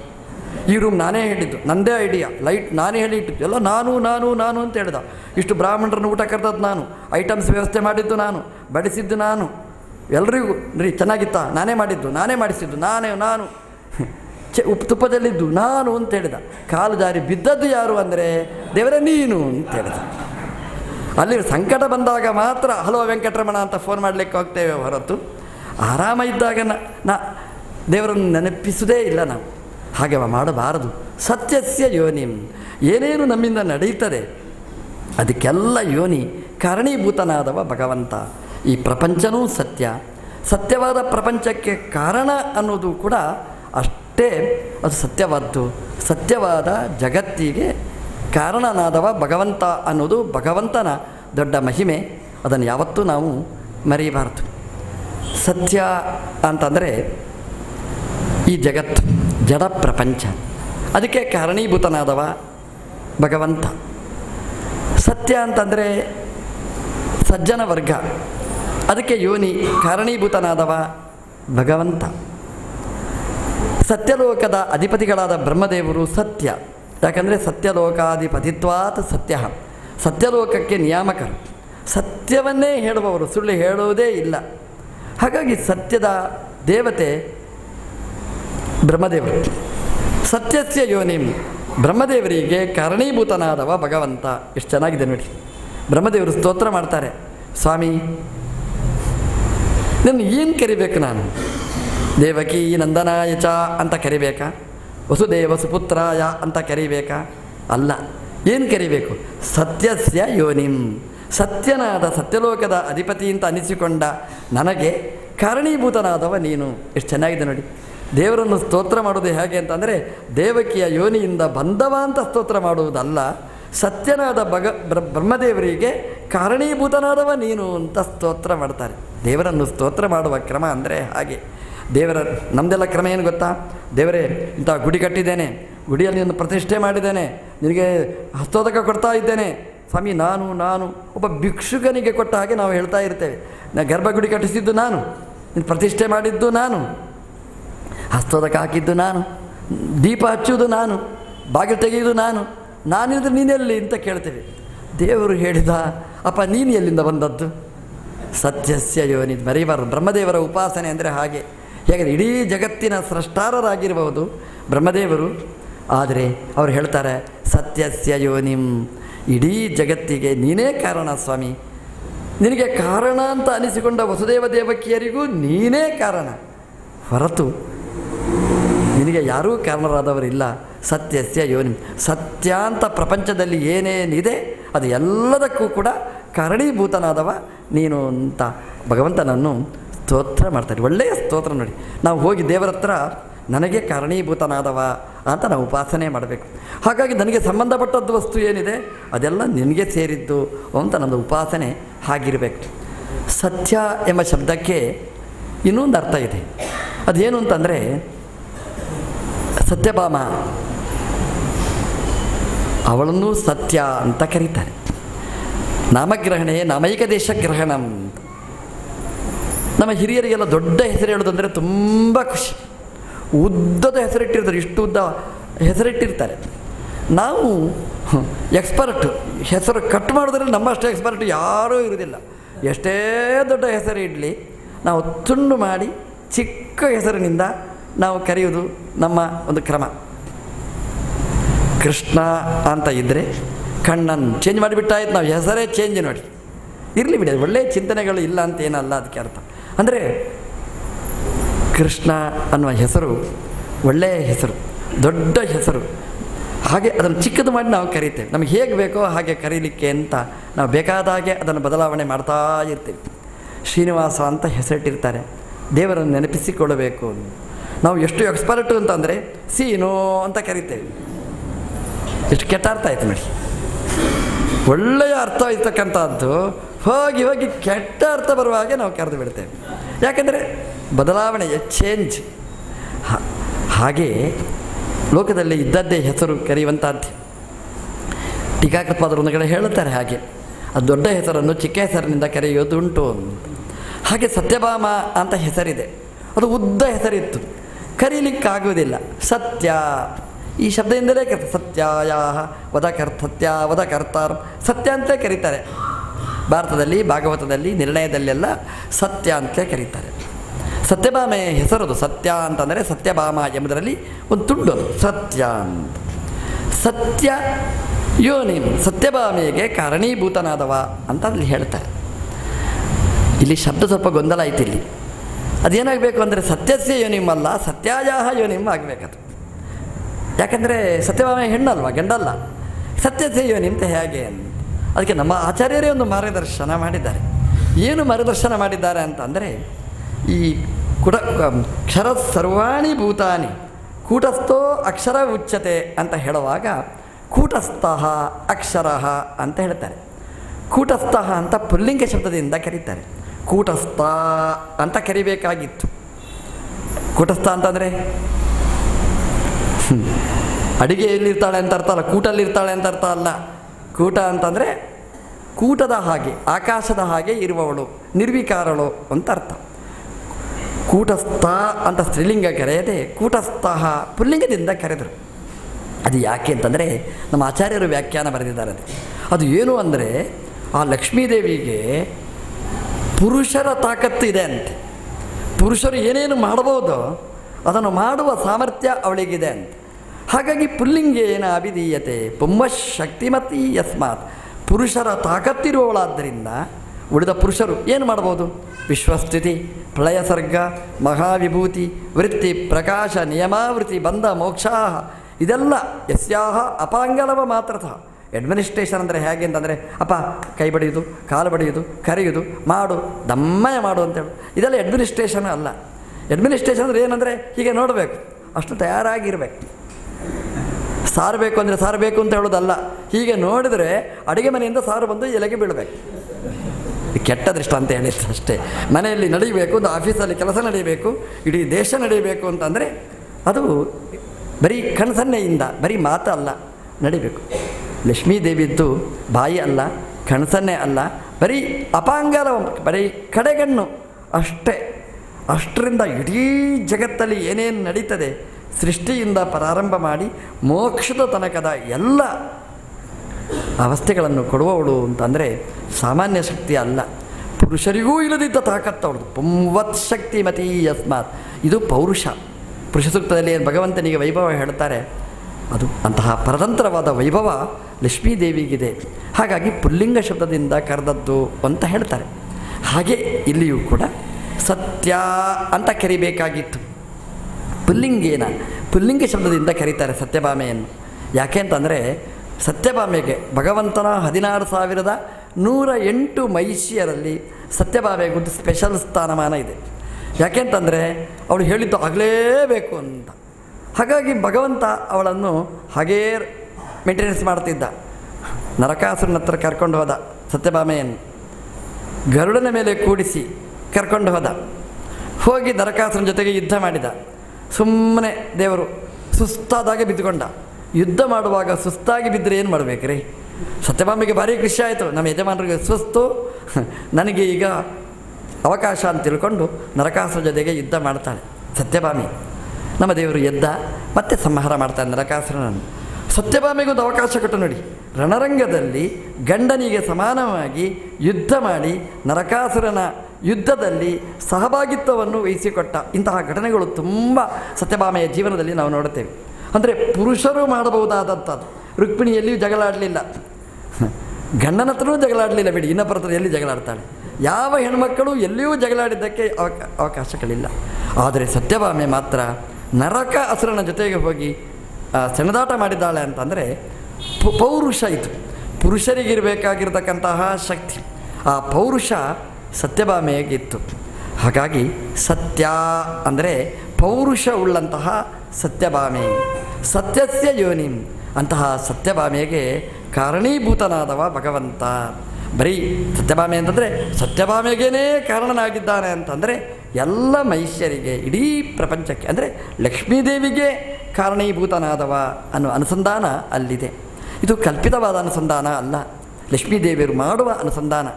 ನಮ್ಮ ಆಚಾರ್ಯರಿಗೆ ತುಂಬ ಇಷ್ಟವಾದ ಅಂಬ್ರಣಿ ಸೂಕ್ತದಲ್ಲಿ ಅಂಬ್ರಣೀ ದೇವಿ ಹೇಳ್ತಾಳೆ, ಮಮ ಯೋನಿ ಅಪ್ಸು ಅಂತಸ್ಸ ಮುದ್ರೇ, ನನಗೆ ಕಾರಣೀಭೂತನಾದವ ಭಗವಂತ. ಮಮ ಇದೇ ಶಬ್ದ, ಮಮ ಯೋನಿ ಅಪ್ಸು ಅಂತಹ, ನೀರಲ್ಲಿ ಮಲಗಿದ ಭಗವಂತ ನನಗೆ ಯೋನಿ ಅಂತ. ಅದನ್ನೇ ಬ್ರಹ್ಮದೇವರು ಹೇಳ್ತಾರೆ ಸತ್ಯಸ್ಯ ಯೋನಿಂ. ಸತ್ಯಭಾಮ ಉಪಲಕ್ಷಿತವಾಗಿ ಎಲ್ಲ ಲಕ್ಷ್ಮಿಯ ರೂಪಗಳು, ಲಕ್ಷ್ಮಿಯ ಮೂಲ ರೂಪ, ಅದಕ್ಕೂ ಯೋನಿ ಕಾರಣನಾದವ ಅಂತ. ಹಾಗಾಗಿ ನಮ್ಮ ಹಾಡಿನಲ್ಲಿ ಭಾಗ್ಯದ ಲಕ್ಷ್ಮೀ ಬಾರಮ್ಮ ಅಂತ ಹೇಳುವಾಗ ನಾವು ಸ್ವಲ್ಪ ನೆನಪಿಟ್ಟುಕೊಂಡು ಗಮನಿಸಿಕೊಂಡು ನಾವು ಹೇಳಬೇಕಾದ್ದು. ಏನು ಹೇಳಬೇಕಾದ್ದು? ಭಾಗ್ಯದ ಲಕ್ಷ್ಮೀ ಬಾರಮ್ಮ, ಪುರಂದರದಾಸರು ಹೇಳಿದ್ದಾರೆ ಲಕ್ಷ್ಮೀ ಬಾರಮ್ಮ ಬಾರಮ್ಮ ಬಾರಮ್ಮ ಅಂತ. ನಾವು ತಪ್ಪಿ ಹೋಗಿಯೂ ಕೂಡ ಯಜಮಾನರನ್ನು ಕರ್ಕೊಂಡು ಬಾ ಅಂತ ನಾವು ಹೇಳೋದೇ ಇಲ್ಲ. ಅಮ್ಮ ನೀನು ಬಾರಮ್ಮ, ನೀನು ಬಾರಮ್ಮ ಅಂತ, ನೀನು ಸಾಕಮ್ಮ, ನೀನು ಸಾಕಮ್ಮ ಅಂತ. ಆದರೆ ಇದು ಸರಿಯಾ? ಇದು ನ್ಯಾಯನ? ಇದು ಲಕ್ಷ್ಮಿಯನ್ನು ಮಾತ್ರ ಕರೆಯೋದು ಎಷ್ಟು ನ್ಯಾಯ? ಲಕ್ಷ್ಮಿಯ ಜೊತೆಗೆ ದೇವರನ್ನು ಕರಿಬೇಕಾ ಬೇಡ? ಇಲ್ಲರಿ ದಾಸರೇ ಕರೆದಿಲ್ಲರಿ, ನಾವ್ಯಾಕೆ ತಲೆ ಬಿಸಿ ಮಾಡಿಕೊಳ್ಳೋದು ಅಂತ ಆರಾಮವಾಗಿ ಇರಬೇಡಿ. ದಾಸರು ಜಾರಲಿಲ್ಲ, ನಾವೇ ಜಾರಿತ್ತು. ನೋಡಿ ಎಷ್ಟು ಕಡೆ ದಾಸರು ನೆನಪಿಸಿದ್ದಾರೆ ನೋಡಿ. ಅವ್ರು ಏನು ಹೇಳ್ತಾರೆ ನೋಡಿ, ದಾಸರು ಹೇಳುವಾಗ ಭಾಗ್ಯದ ಲಕ್ಷ್ಮೀ ಬಾರಮ್ಮ ಅಂತ ಹೇಳ್ತಾರೆ. ಭಾಗ್ಯ ಅಂದರೆ ಭಗವಂತನ ಹೆಸರು, ಭಾಗ್ಯ ಸೂಕ್ತ ಅಂತಲೇ ಇದೆ ವೇದದಲ್ಲಿ. ಭಾಗ್ಯ ಅಂತಂದರೆ ಭಗ ಸಂಬಂಧಿ ಭಾಗ್ಯ ಅಂದರೆ ಸಂಪತ್ತಿನ ಒಡೆಯನಾದ ಭಗವಂತ. ಭಾಗ್ಯದ ಲಕ್ಷ್ಮಿ, ನೀನು ಯಾರ ಲಕ್ಷ್ಮಿ ಅಂತಂದರೆ ಭಾಗ್ಯನಾಮಕನಾದ ಭಗವಂತನ ಲಕ್ಷ್ಮಿ ನೀನು ಬಾರಮ್ಮ. ಯಾರ ಲಕ್ಷ್ಮಿ ನೀನು?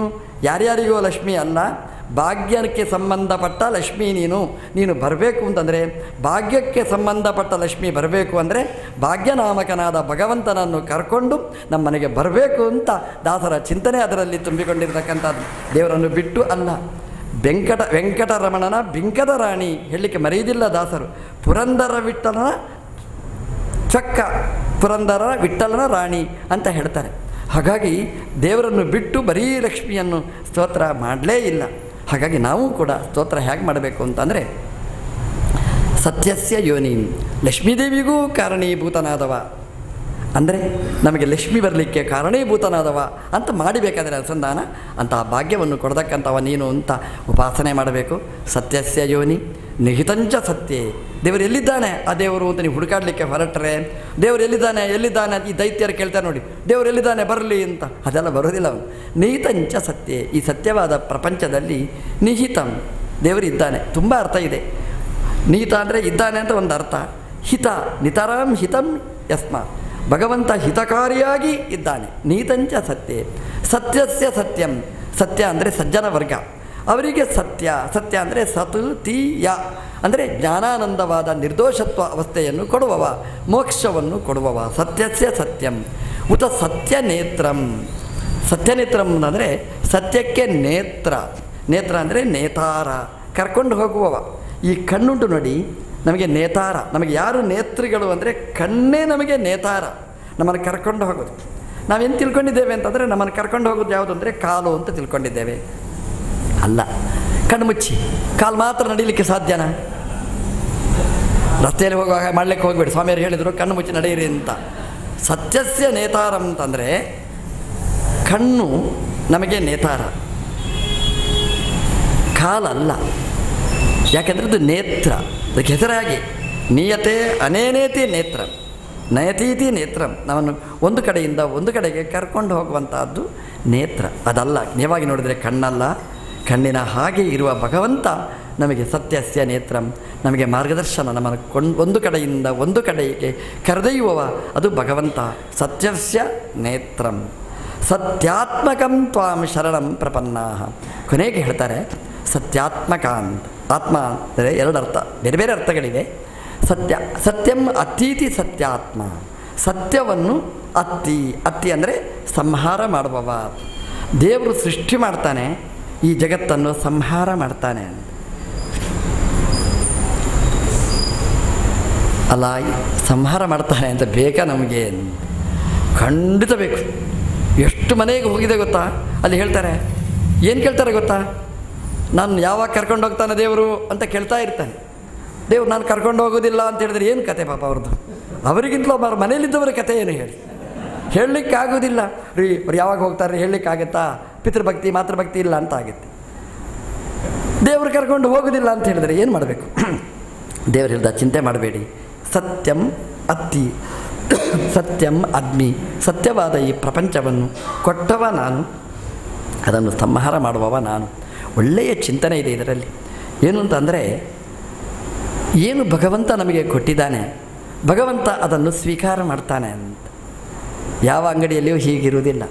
ಒಂದು ಅಂಗಡಿಯಲ್ಲಿ ಒಂದು ವಸ್ತು ಪರ್ಚೇಸ್ ಮಾಡ್ತೀರಿ ಅಂತ ಇಟ್ಕೊಳ್ಳಿ, ಮತ್ತೆ ವಾಪಸ್ ಕೊಡಿ, ತಗೊಳ್ತಾರ? ಕೆಲವು ಅಂಗಡಿಯಲ್ಲಿ ಪರ್ಚೇಸ್ ಮಾಡ್ಬೋದಾ ಏನೋ, ಅಂದರೆ ಸೀರೆ ತರ್ತಾರೆ, ಉಡ್ಲಿಲ್ಲ ನಾವು ವಾಪಸ್ ಕೊಡ್ತೇವೆ ಅಂತ. ಯೂಸ್ ಮಾಡಿದ ಮೇಲೆ ತಗೊಳ್ತಾರ ಅಂತ ಕೇಳಿ ಅಂಗಡಿಯಲ್ಲಿ. ಯಾವ ಅಂಗಡಿಯಲ್ಲಿ ಆದರೂ ಒಂದು ಬಟ್ಟೆ ತಗೊಳ್ತೀರಿ, ಅದನ್ನು ಬೇಕಾದಷ್ಟು ಯೂಸ್ ಮಾಡ್ತೇವೆ ರೀ, ತಗೊಳ್ಳಿ ನಿಮ್ಮ ವಸ್ತು ನಿಮಗೆ ಅಂತ ಹೇಳಿದ್ರೆ ತಗೊಳ್ತಾರ? ಯಾವ ಅಂಗಡಿಯವರು ತಗೊಳ್ಳೋದಿಲ್ಲ. ಎಷ್ಟು ಅಂದರೆ, ಒಂದು ಬಂಗಾರದ ಅಂಗಡಿಗೆ ಹೋಗ್ತೀರಿ, ಬಂಗಾರ ತಗೊಂಡು ಬರ್ತೀರಿ, ಅವ್ರು ಗ್ಯಾರಂಟಿ ಕೊಟ್ಟಿರ್ತಾರೆ. ನೀವು ಒಂದು ವರ್ಷ ಒಂದು ತಿಂಗಳಾದೇನೋ ಬೇಡ ಅಂತ ಕಾಣಿಸ್ತು, ಕೊಡಿ ಅಂಗಡಿಗೆ ಅವರಿಗೆ, ತಗೊಳ್ಳಿಕ್ಕಾಗೋದಿಲ್ಲ ಅಂತ ಹೇಳ್ತಾರೆ. ಗ್ಯಾರಂಟಿ ಅದೇನುಂಟು ಎಲ್ಲವೂ ನಿಮ್ಮನ್ನು ಸತಾಯಿಸಿ ಬಿಡ್ತಾರೆ. ಯಾರೂ ತಗೊಳ್ಳೋದಿಲ್ಲ ರೀ. ನಾವು ಎಲ್ಲಿಂದ ತಗೊಂಡಿರ್ತೇವೆ ಅವರೇ ಅದನ್ನು ತಗೊಳ್ಳಿ ಅಂತ ಹೇಳಿದರೆ ಯಾರೂ ತಗೊಳ್ಳೋದಿಲ್ಲ.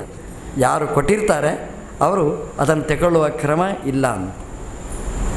ಪ್ರಪಂಚದಲ್ಲಿ ಒಬ್ಬ ಇದ್ದಾನೆ ಹಾಗೆ, ಏನು ಕೊಟ್ಟಿದ್ದಾನೆ ಅದನ್ನು ಹಾಗೇ ತಗೊಳ್ಳಿ, ಹೇಗೆ ಬೇಕಾದರೂ ಯೂಸ್ ಮಾಡಿ ಕೊನೆಗೆ ತಗೊಳ್ಳೋ ಒಬ್ಬ ಇದ್ದಾನೆ. ನಮ್ಮ ಶರೀರ ಇದು ಅಂಗಿ, ವಾಸಾಂಸಿ ಜೀರ್ಣಾನಿ ಯಥಾ ವಿಹಾಯ. ನಮ್ಮ ದೇವರ ಭಾಷೆಯಲ್ಲಿ ಹೇಳಬೇಕು ಅಂತಂದರೆ ದೀಪಾವಳಿಗೆ ದೇವರು ಕೊಟ್ಟ ಒಂದು ಗಿಫ್ಟ್ ಹಬ್ಬ ಇದು. ಹಬ್ಬಕ್ಕೆ ಕೊಟ್ಟ ಗಿಫ್ಟ್ ಇದೊಂದು ಬಟ್ಟೆ ವಸ್ತ್ರ ಇದು ದೇವರು ಕೊಟ್ಟಿದ್ದಾನೆ. ನಾವು ಎಷ್ಟು ವರ್ಷ ಇದನ್ನು ಯೂಸ್ ಮಾಡಿರ್ತೇವೆ, ಹಾಕ್ಕೊಂಡು ಯೂಸ್ ಮಾಡಿ ಮಾಡಿ ಮಾಡಿ ನಮಗೆ ಇದು ಬೇಡ ಅಂತ ಅನಿಸ್ತು ನೋಡಿ. ಹೀಗೆ ಯೂಸ್ ಮಾಡಿ ನಮಗೆ ಯೂಸ್ಲೆಸ್ ಅಂತ ಆದ ಮೇಲೆ ಇದನ್ನು ಪರ್ಚೇಸ್ ಮಾಡಬೇಕು ಅಂತಂದರೆ ಪ್ರಪಂಚದಲ್ಲಿ ಇರುವ ಒಂದೇ ಒಂದು ಅಂಗಡಿ ಅಂದರೆ ನಮ್ಮ ಕೃಷ್ಣದೇವರ ಅಂಗಡಿ, ಭಗವಂತನ ಅಂಗಡಿ. ಏನು ಕೊಟ್ಟಿರ್ತಾನೆ ವಾಪಸ್ ಅದನ್ನು ತಗೊಳ್ತಾನೆ. ಹಾಗಾಗಿ ಸಾವು ಅನ್ನೋದು ಒಂದು ರೀತಿಯಲ್ಲಿ ಅಂಗಡಿಯಿಂದ ತಗೊಂಡದನ್ನು ಅಂಗಡಿಗೆ ವಾಪಸ್ ಕೊಟ್ಟು ಅಷ್ಟೇ ಅಲ್ಲ, ಈ ತಗೊಂಡು ಬಿಡೋದು ಅಷ್ಟೇ ಅಲ್ಲ, ಮತ್ತೆ ಇದಕ್ಕಿಂತ ಚೆನ್ನಾಗಿರ್ತಕ್ಕಂಥದ್ದನ್ನು ಮತ್ತೆ ಕೊಡ್ತಾನೆ ನೋಡಿ. ಅದು ಭಗವಂತ. ಸತ್ಯಂ ಅತ್ತಿ ಸತ್ಯಸ್ಯ ಆತ್ಮ, ಅದನ್ನು ಮತ್ತೆ ನಮಗೆ ವಾಪಸ್ ಕೊಡುವವ ದೇವರು. ಹೀಗೆ ನಾವು ಚಿಂತನೆ ಮಾಡಬೇಕು. ಸತ್ಯವನ್ನು ಸಂಹಾರ ಮಾಡ್ತಾನೆ, ಸತ್ಯಂ ಮತ್ತೆ ನಮಗೆ ಆ ದದಾತೀತಿ ಸತ್ಯಾತ್ಮ, ನಮಗೆ ಮತ್ತೆ ಅದನ್ನು ಚೆನ್ನಾಗಿ ನಮಗೆ ಒಳ್ಳೆಯದನ್ನು ನಮಗೆ ಕೊಡ್ತಾನೆ. ಹಾಗಾಗಿ ದೇವರನ್ನು ಹೇಗೆ ಉಪಾಸನೆ ಮಾಡಬೇಕು ಬ್ರಹ್ಮದೇವರು ಹೇಳ್ತಾರೆ. ಸತ್ಯಾತ್ಮಕಂ ಅಂತಂದರೆ ನೀನು ಸತ್ಯಕ್ಕೆ ಸ್ವಾಮಿ ಅಂತ ಉಪಾಸನೆ ಮಾಡಬೇಕು. ಈ ಸತ್ಯವಾದ ಪ್ರಪಂಚಕ್ಕೆ ಯಜಮಾನ ಯಾರು ಅಂದರೆ ನೀನು, ಇಡೀ ಜಗತ್ತಿನ ಸ್ವಾಮಿ ನೀನು ಅಂತ ಭಗವಂತನನ್ನು ಉಪಾಸನೆ ಮಾಡಬೇಕಂತೆ. ಎಲ್ಲ ಉಪಾಸನೆಗಳಿಗಿಂತ ವಿಶಿಷ್ಟವಾದ ಉಪಾಸನೆ ಇದು ದಿನನಿತ್ಯನ ಉಪಾಸನೆ. ಪ್ರಾಯಶಃ ಬೆಳಗಾದರೆ ನಂದು ನಂದು ನಂದು ನಾನೇ ಸ್ವಾಮಿ ಅಂತ ಬಂದರೆ ಈ ಬ್ರಹ್ಮದೇವರ ಉಪಾಸನೆ ನಾನಲ್ಲ, ನಂದಲ್ಲ, ನಾನಲ್ಲ, ತನು ನಿನ್ನದು, ಜೀವನ ನಿನ್ನದು, ಎಲ್ಲ ನಿನ್ನದು ಅಂತ ನಾವು ಉಪಾಸನೆ ಮಾಡಬೇಕಾದ್ದು ಅದನ್ನು ಹೇಳ್ತಾರೆ. ಸತ್ಯಾತ್ಮಕಂ ಎಂಬುದಕ್ಕೆ ಒಳ್ಳೆಯ ಚಿಂತನೆ ಇದೆ. ಅದೇನು ಅಂತಂದರೆ ಸತ್ಯ ಅಂದರೆ ಸತ್ಯಲೋಕ, ಅದರ ಆತ್ಮ ಅಂದರೆ ಯಜಮಾನ ಅಂದರೆ ಬ್ರಹ್ಮದೇವರು. ಸತ್ಯಸ್ಯ ಆತ್ಮ ಸತ್ಯಾತ್ಮ ಅಂದರೆ ಬ್ರಹ್ಮದೇವರು. ಖ ಅಥವಾ ಹೀಗೆ ಸತ್ಯಂ ಅತ್ತೀತಿ ಸತ್ಯಾತ್ಮ ಅಂತಂದರೆ ಸತ್ಯವನ್ನು ನಾಶ ಮಾಡುವ ರುದ್ರದೇವರು, ಸಂಹಾರ ಕಾರಣವಾದ ರುದ್ರದೇವರು. ಕ ಅಂದರೆ ಕ ಪ್ರಜಾಪತಿ ರುದ್ದಿಷ್ಟ, ಕೋ ವಾಯುರ್ ಉದಾಹೃತ. ಕ ಅಂದರೆ ಬ್ರಹ್ಮದೇವರು. ಸತ್ಯಾತ್ಮ ಅಂತಂದರೆ ಇಡೀ ಜಗತ್ತನ್ನು ಸಂಹಾರ ಮಾಡುವ ಲೋಕದ ದೃಷ್ಟಿಯಿಂದ ರುದ್ರದೇವರು. ಕ ಅಂದರೆ ಸುಖವನ್ನು ಕೊಡುವ ವಾಯುದೇವರು ಬ್ರಹ್ಮದೇವರು. ಸತ್ಯಾತ್ಮಕ ಅಂತಂದರೆ ಸತ್ಯಾತ್ಮ ಚ ಕಶ್ಚ ಅಧೀನತೆಯ ಸ್ತಃ ಇತಿ ಸತ್ಯಾತ್ಮಕ ಅಂತಂದರೆ ಬ್ರಹ್ಮದೇವರಿಗೆ ರುದ್ರದೇವರಿಗೂ ನಿಯಾಮಕನಾದವ ನೀನು ಅಂತ ಆ ಬ್ರಹ್ಮರುದ್ರಾದಿಗಳು ಸೇರಿ ಭಗವಂತನಿಗೆ ಮಾಡತಕ್ಕಂತಹ ಸ್ತೋತ್ರ. ಅಲ್ಲಿ ಸುತ್ತ ಗರ್ಭಗುಡಿ ಹತ್ತಿರ ಸುತ್ತ ಬ್ರಹ್ಮಾದಿ ದೇವತೆಗಳು ಪ್ರಾರ್ಥನೆ ಮಾಡೋದು, ಸ್ವಾಮಿ ನಮಗೂ ನೀನೇ ಸ್ವಾಮಿ, ನೀನು ಸ್ವಾಮಿ ಜಗತ್ತಿಗೆ ಬಂದು ಜಗತ್ತನ್ನು ರಕ್ಷಣೆ ಮಾಡು, ಶರಣಂ ಪ್ರಪನ್ನಾಹ, ನಿಮಗೆ ಶರಣು ಹೊಂದಿದ್ದೇವೆ ಅಂತ ಬ್ರಹ್ಮಾದಿ ದೇವತೆಗಳು ಗರ್ಭದ ಒಳಗಿದ್ದ ಭಗವಂತನನ್ನು ಸ್ತೋತ್ರ ಮಾಡ್ತಾರೆ. ನಾವು ತಾಯಿಯ ಗರ್ಭದಿಂದ ಬಂದವರು, ನಾವು ಆಗ ಸ್ತೋತ್ರ ಮಾಡಲಿಕ್ಕಾಗಲಿಲ್ಲ, ಈಗಾದರೂ ಸ್ತೋತ್ರ ಮಾಡಬೇಕಾದ್ದು. ಅಲ್ಲಿ ಕೂತು ರಕ್ಷಣೆ ಮಾಡಿದ ಸ್ವಾಮಿ ನಾನು ಯಾವತ್ತೂ ರಕ್ಷಣೆ ಮಾಡು ಅಂತ ದೇವರ ಹತ್ರ ನಾವು ಪ್ರಾರ್ಥನೆ ಮಾಡೋಣ ಅಂತ ಹೇಳ್ತಾ, ಭಾಗವತ ಅದು ದೊಡ್ಡ ಸಾಗರ. ಮೇಲ್ನೋಟಕ್ಕೆ ಆ ಭಾಗವತ ನಮಗೆ ಅರ್ಥ ಕೊಡೋದಿಲ್ಲ. ಆದರೆ ನಮ್ಮ ಆಚಾರ್ಯರು ಮಾಡಿದ ಪುರಾಣ ಸ್ಥಾನಪಾಂತಾನ ಅಭಾಷಾತ್ರಯವೇದಿನ ಭವತ ಸುಸಖಾ ಚಕ್ರೆ ಶ್ರೀಭಾಗವತ ನಿರ್ಣಯ ಅಂತಹ ಆ ಭಾಗವತ ಒಂದು ಸಮುದ್ರ ಇದ್ದ ಹಾಗೆ ಅಂತ. ಬೇರೆ ಕಡೆ ಸಮುದ್ರ ಇದ್ದ ಹಾಗೆ ಅಂತ ಉಪನ್ಯಾಸ ಮಾಡಿದ್ರೆ ಭಾಳ ಕಷ್ಟ. ಚೆನ್ನೈ ಟ್ರಿಪ್ಲಿಕೇನ್ ಅವರಿಗೆ ಭಾರಿ ಸುಲಭ. ಸಮುದ್ರ ಅಂದರೆ ಇಲ್ಲೇ ತೋರಿಸಿಬಿಟ್ರೆ ಸರಿ. ಸಮುದ್ರ ಅಂದರೆ ಹೇಗಿರ್ತದೆ? ಉಪ್ಪು ನೀರು ಅಂತ ಹೇಳ್ತೀರಿ. ಉಪ್ಪು ಸಮುದ್ರ ಅಂತ ಹೇಳಿದ್ರೆ ಮುಖ ಹಿಂಗಾಗಿಬಿಡ್ತದೆ, ಅದು ಉಪ್ಪು ನೀರು ಅಂತ.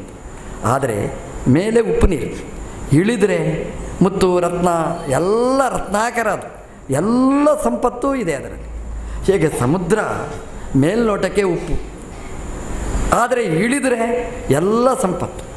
ಉಪ್ಪು ನೋಡಿ, ನೀರು ಉಪ್ಪು ಒಟ್ಟು ಸೇರಿದ್ರೆ ಕಷ್ಟ, ಆ ಉಪ್ಪು ಬೇರ್ಪಡಿಸಿದರೆ ಜೀವನಕ್ಕೆ ಬೇಕೇ ಬೇಕು.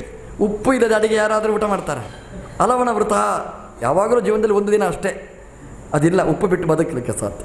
ಹಾಗಾಗಿ ನನಗೆ ಲೌಕಿಕ ಜೀವನಕ್ಕೆ ಬೇಕಾದ ಉಪ್ಪು, ಬದುಕಲಿಕ್ಕೆ ಬೇಕಾದ ನೀರು, ಅದರೊಟ್ಟಿಗೆ ಬೇಕಾಗಿರ್ತಕ್ಕ ಸಂಪತ್ತು ಎಲ್ಲ ಸಮುದ್ರದಲ್ಲಿದೆ.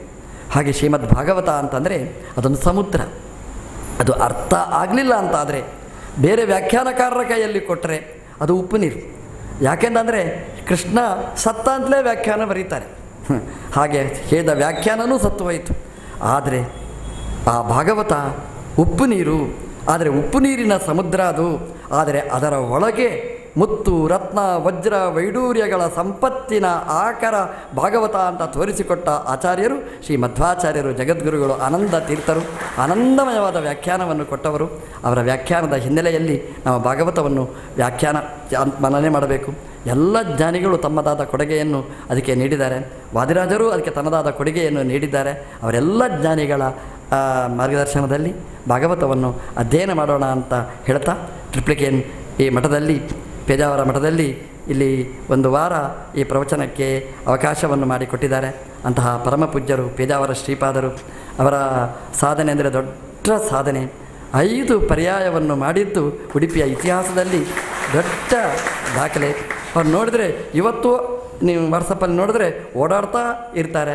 ಪಾಠ, ಪ್ರವಚನ, ದಾನ ಎಲ್ಲದರಲ್ಲಿಯೂ ಕೂಡ ಅವರು ಒಬ್ಬ ಯತಿಗಳಿಗೆ ಒಂದು ಒಳ್ಳೆಯ ಆದರ್ಶವಾಗಿ ಇರತಕ್ಕಂತಹ ಪರಮ ಪೂಜ್ಯರ ಮಾರ್ಗದರ್ಶನದಲ್ಲಿ ನಡೆಯುವ ಈ ಮಠದಲ್ಲಿ ಪ್ರವಚನ ನಡೆದಿದೆ.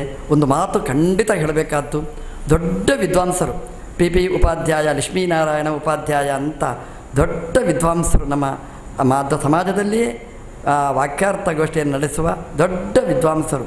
ತತ್ವೋದ್ಯೋತಕ್ಕೆ ದ್ವೈತೋದ್ಯಮಣಿ ಅಂತ ವ್ಯಾಖ್ಯಾನವನ್ನು ಸಂಶೋಧನೆ ಮಾಡಿ ಸಂಪಾದನೆ ಮಾಡಿ ಕೊಟ್ಟವರು. ದ್ವೈತೋದ್ಯಮಣಿ ಅದನ್ನು ಅರ್ಥ ಮಾಡಿಕೊಳ್ಳುವುದೇ ಕಷ್ಟ. ಅರ್ಥ ಮಾಡಿ ಅದನ್ನು ಸಂಶೋಧನೆ ಮಾಡಿ ಸಂಪಾದನೆ ಮಾಡಿ ಕೊಟ್ಟಂತಹ ದೊಡ್ಡ ವಿದ್ವಾಂಸರು. ಅವರ ತಪಸ್ಸಿನ ಫಲವಾಗಿ ಟ್ರಿಪ್ಲಿಕೇನ್ನಲ್ಲಿ ವಾದಿರಾಜ ಮಠ ಬಂತು ಅಂತ ಆ ಸಂದರ್ಭದಲ್ಲಿ ನೆನೆಸ್ತಾ ನಿತ್ಯ ಪಾಠ ಪ್ರವಚನ ಮಾಡಿದ ಈ ಮಠದಲ್ಲಿ ಮತ್ತೆ ಪ್ರವಚನ ಮಾಡಲಿಕ್ಕೆ ಅವಕಾಶ ಸಿಕ್ಕಿದೆ. ಹಾಗಾಗಿ ಆ ಪರಮಪೂಜ್ಯ ಶ್ರೀಪಾದರನ್ನು ಮತ್ತೆ ಭಕ್ತಿಯಿಂದ ಪ್ರಣಾಮವನ್ನು ಸಲ್ಲಿಸ್ತಾ, ನಮ್ಮ ಶ್ರೀಧರೋಪಾಧ್ಯಾಯರು ಕೂಡ ಅಷ್ಟೇ ವಿದ್ವಾಂಸರಾಗಿ ಒಳ್ಳೆಯ ಮಾರ್ಗದರ್ಶನ ಮಾಡ್ತಾ ಇದ್ದಾರೆ ಸಮಾಜಕ್ಕೆ. ನೀವೆಲ್ಲ ಈ ಕಾರ್ಯಕ್ರಮದಲ್ಲಿ ಭಾಗವಹಿಸಿದ್ದೀರಿ. ನೀವು ಭಾಗವಹಿಸಿದ್ರಿಂದ ಈ ಭಾಗವತ ಪ್ರವಚನ ನಡೆಸಲಿಕ್ಕಾಯಿತು.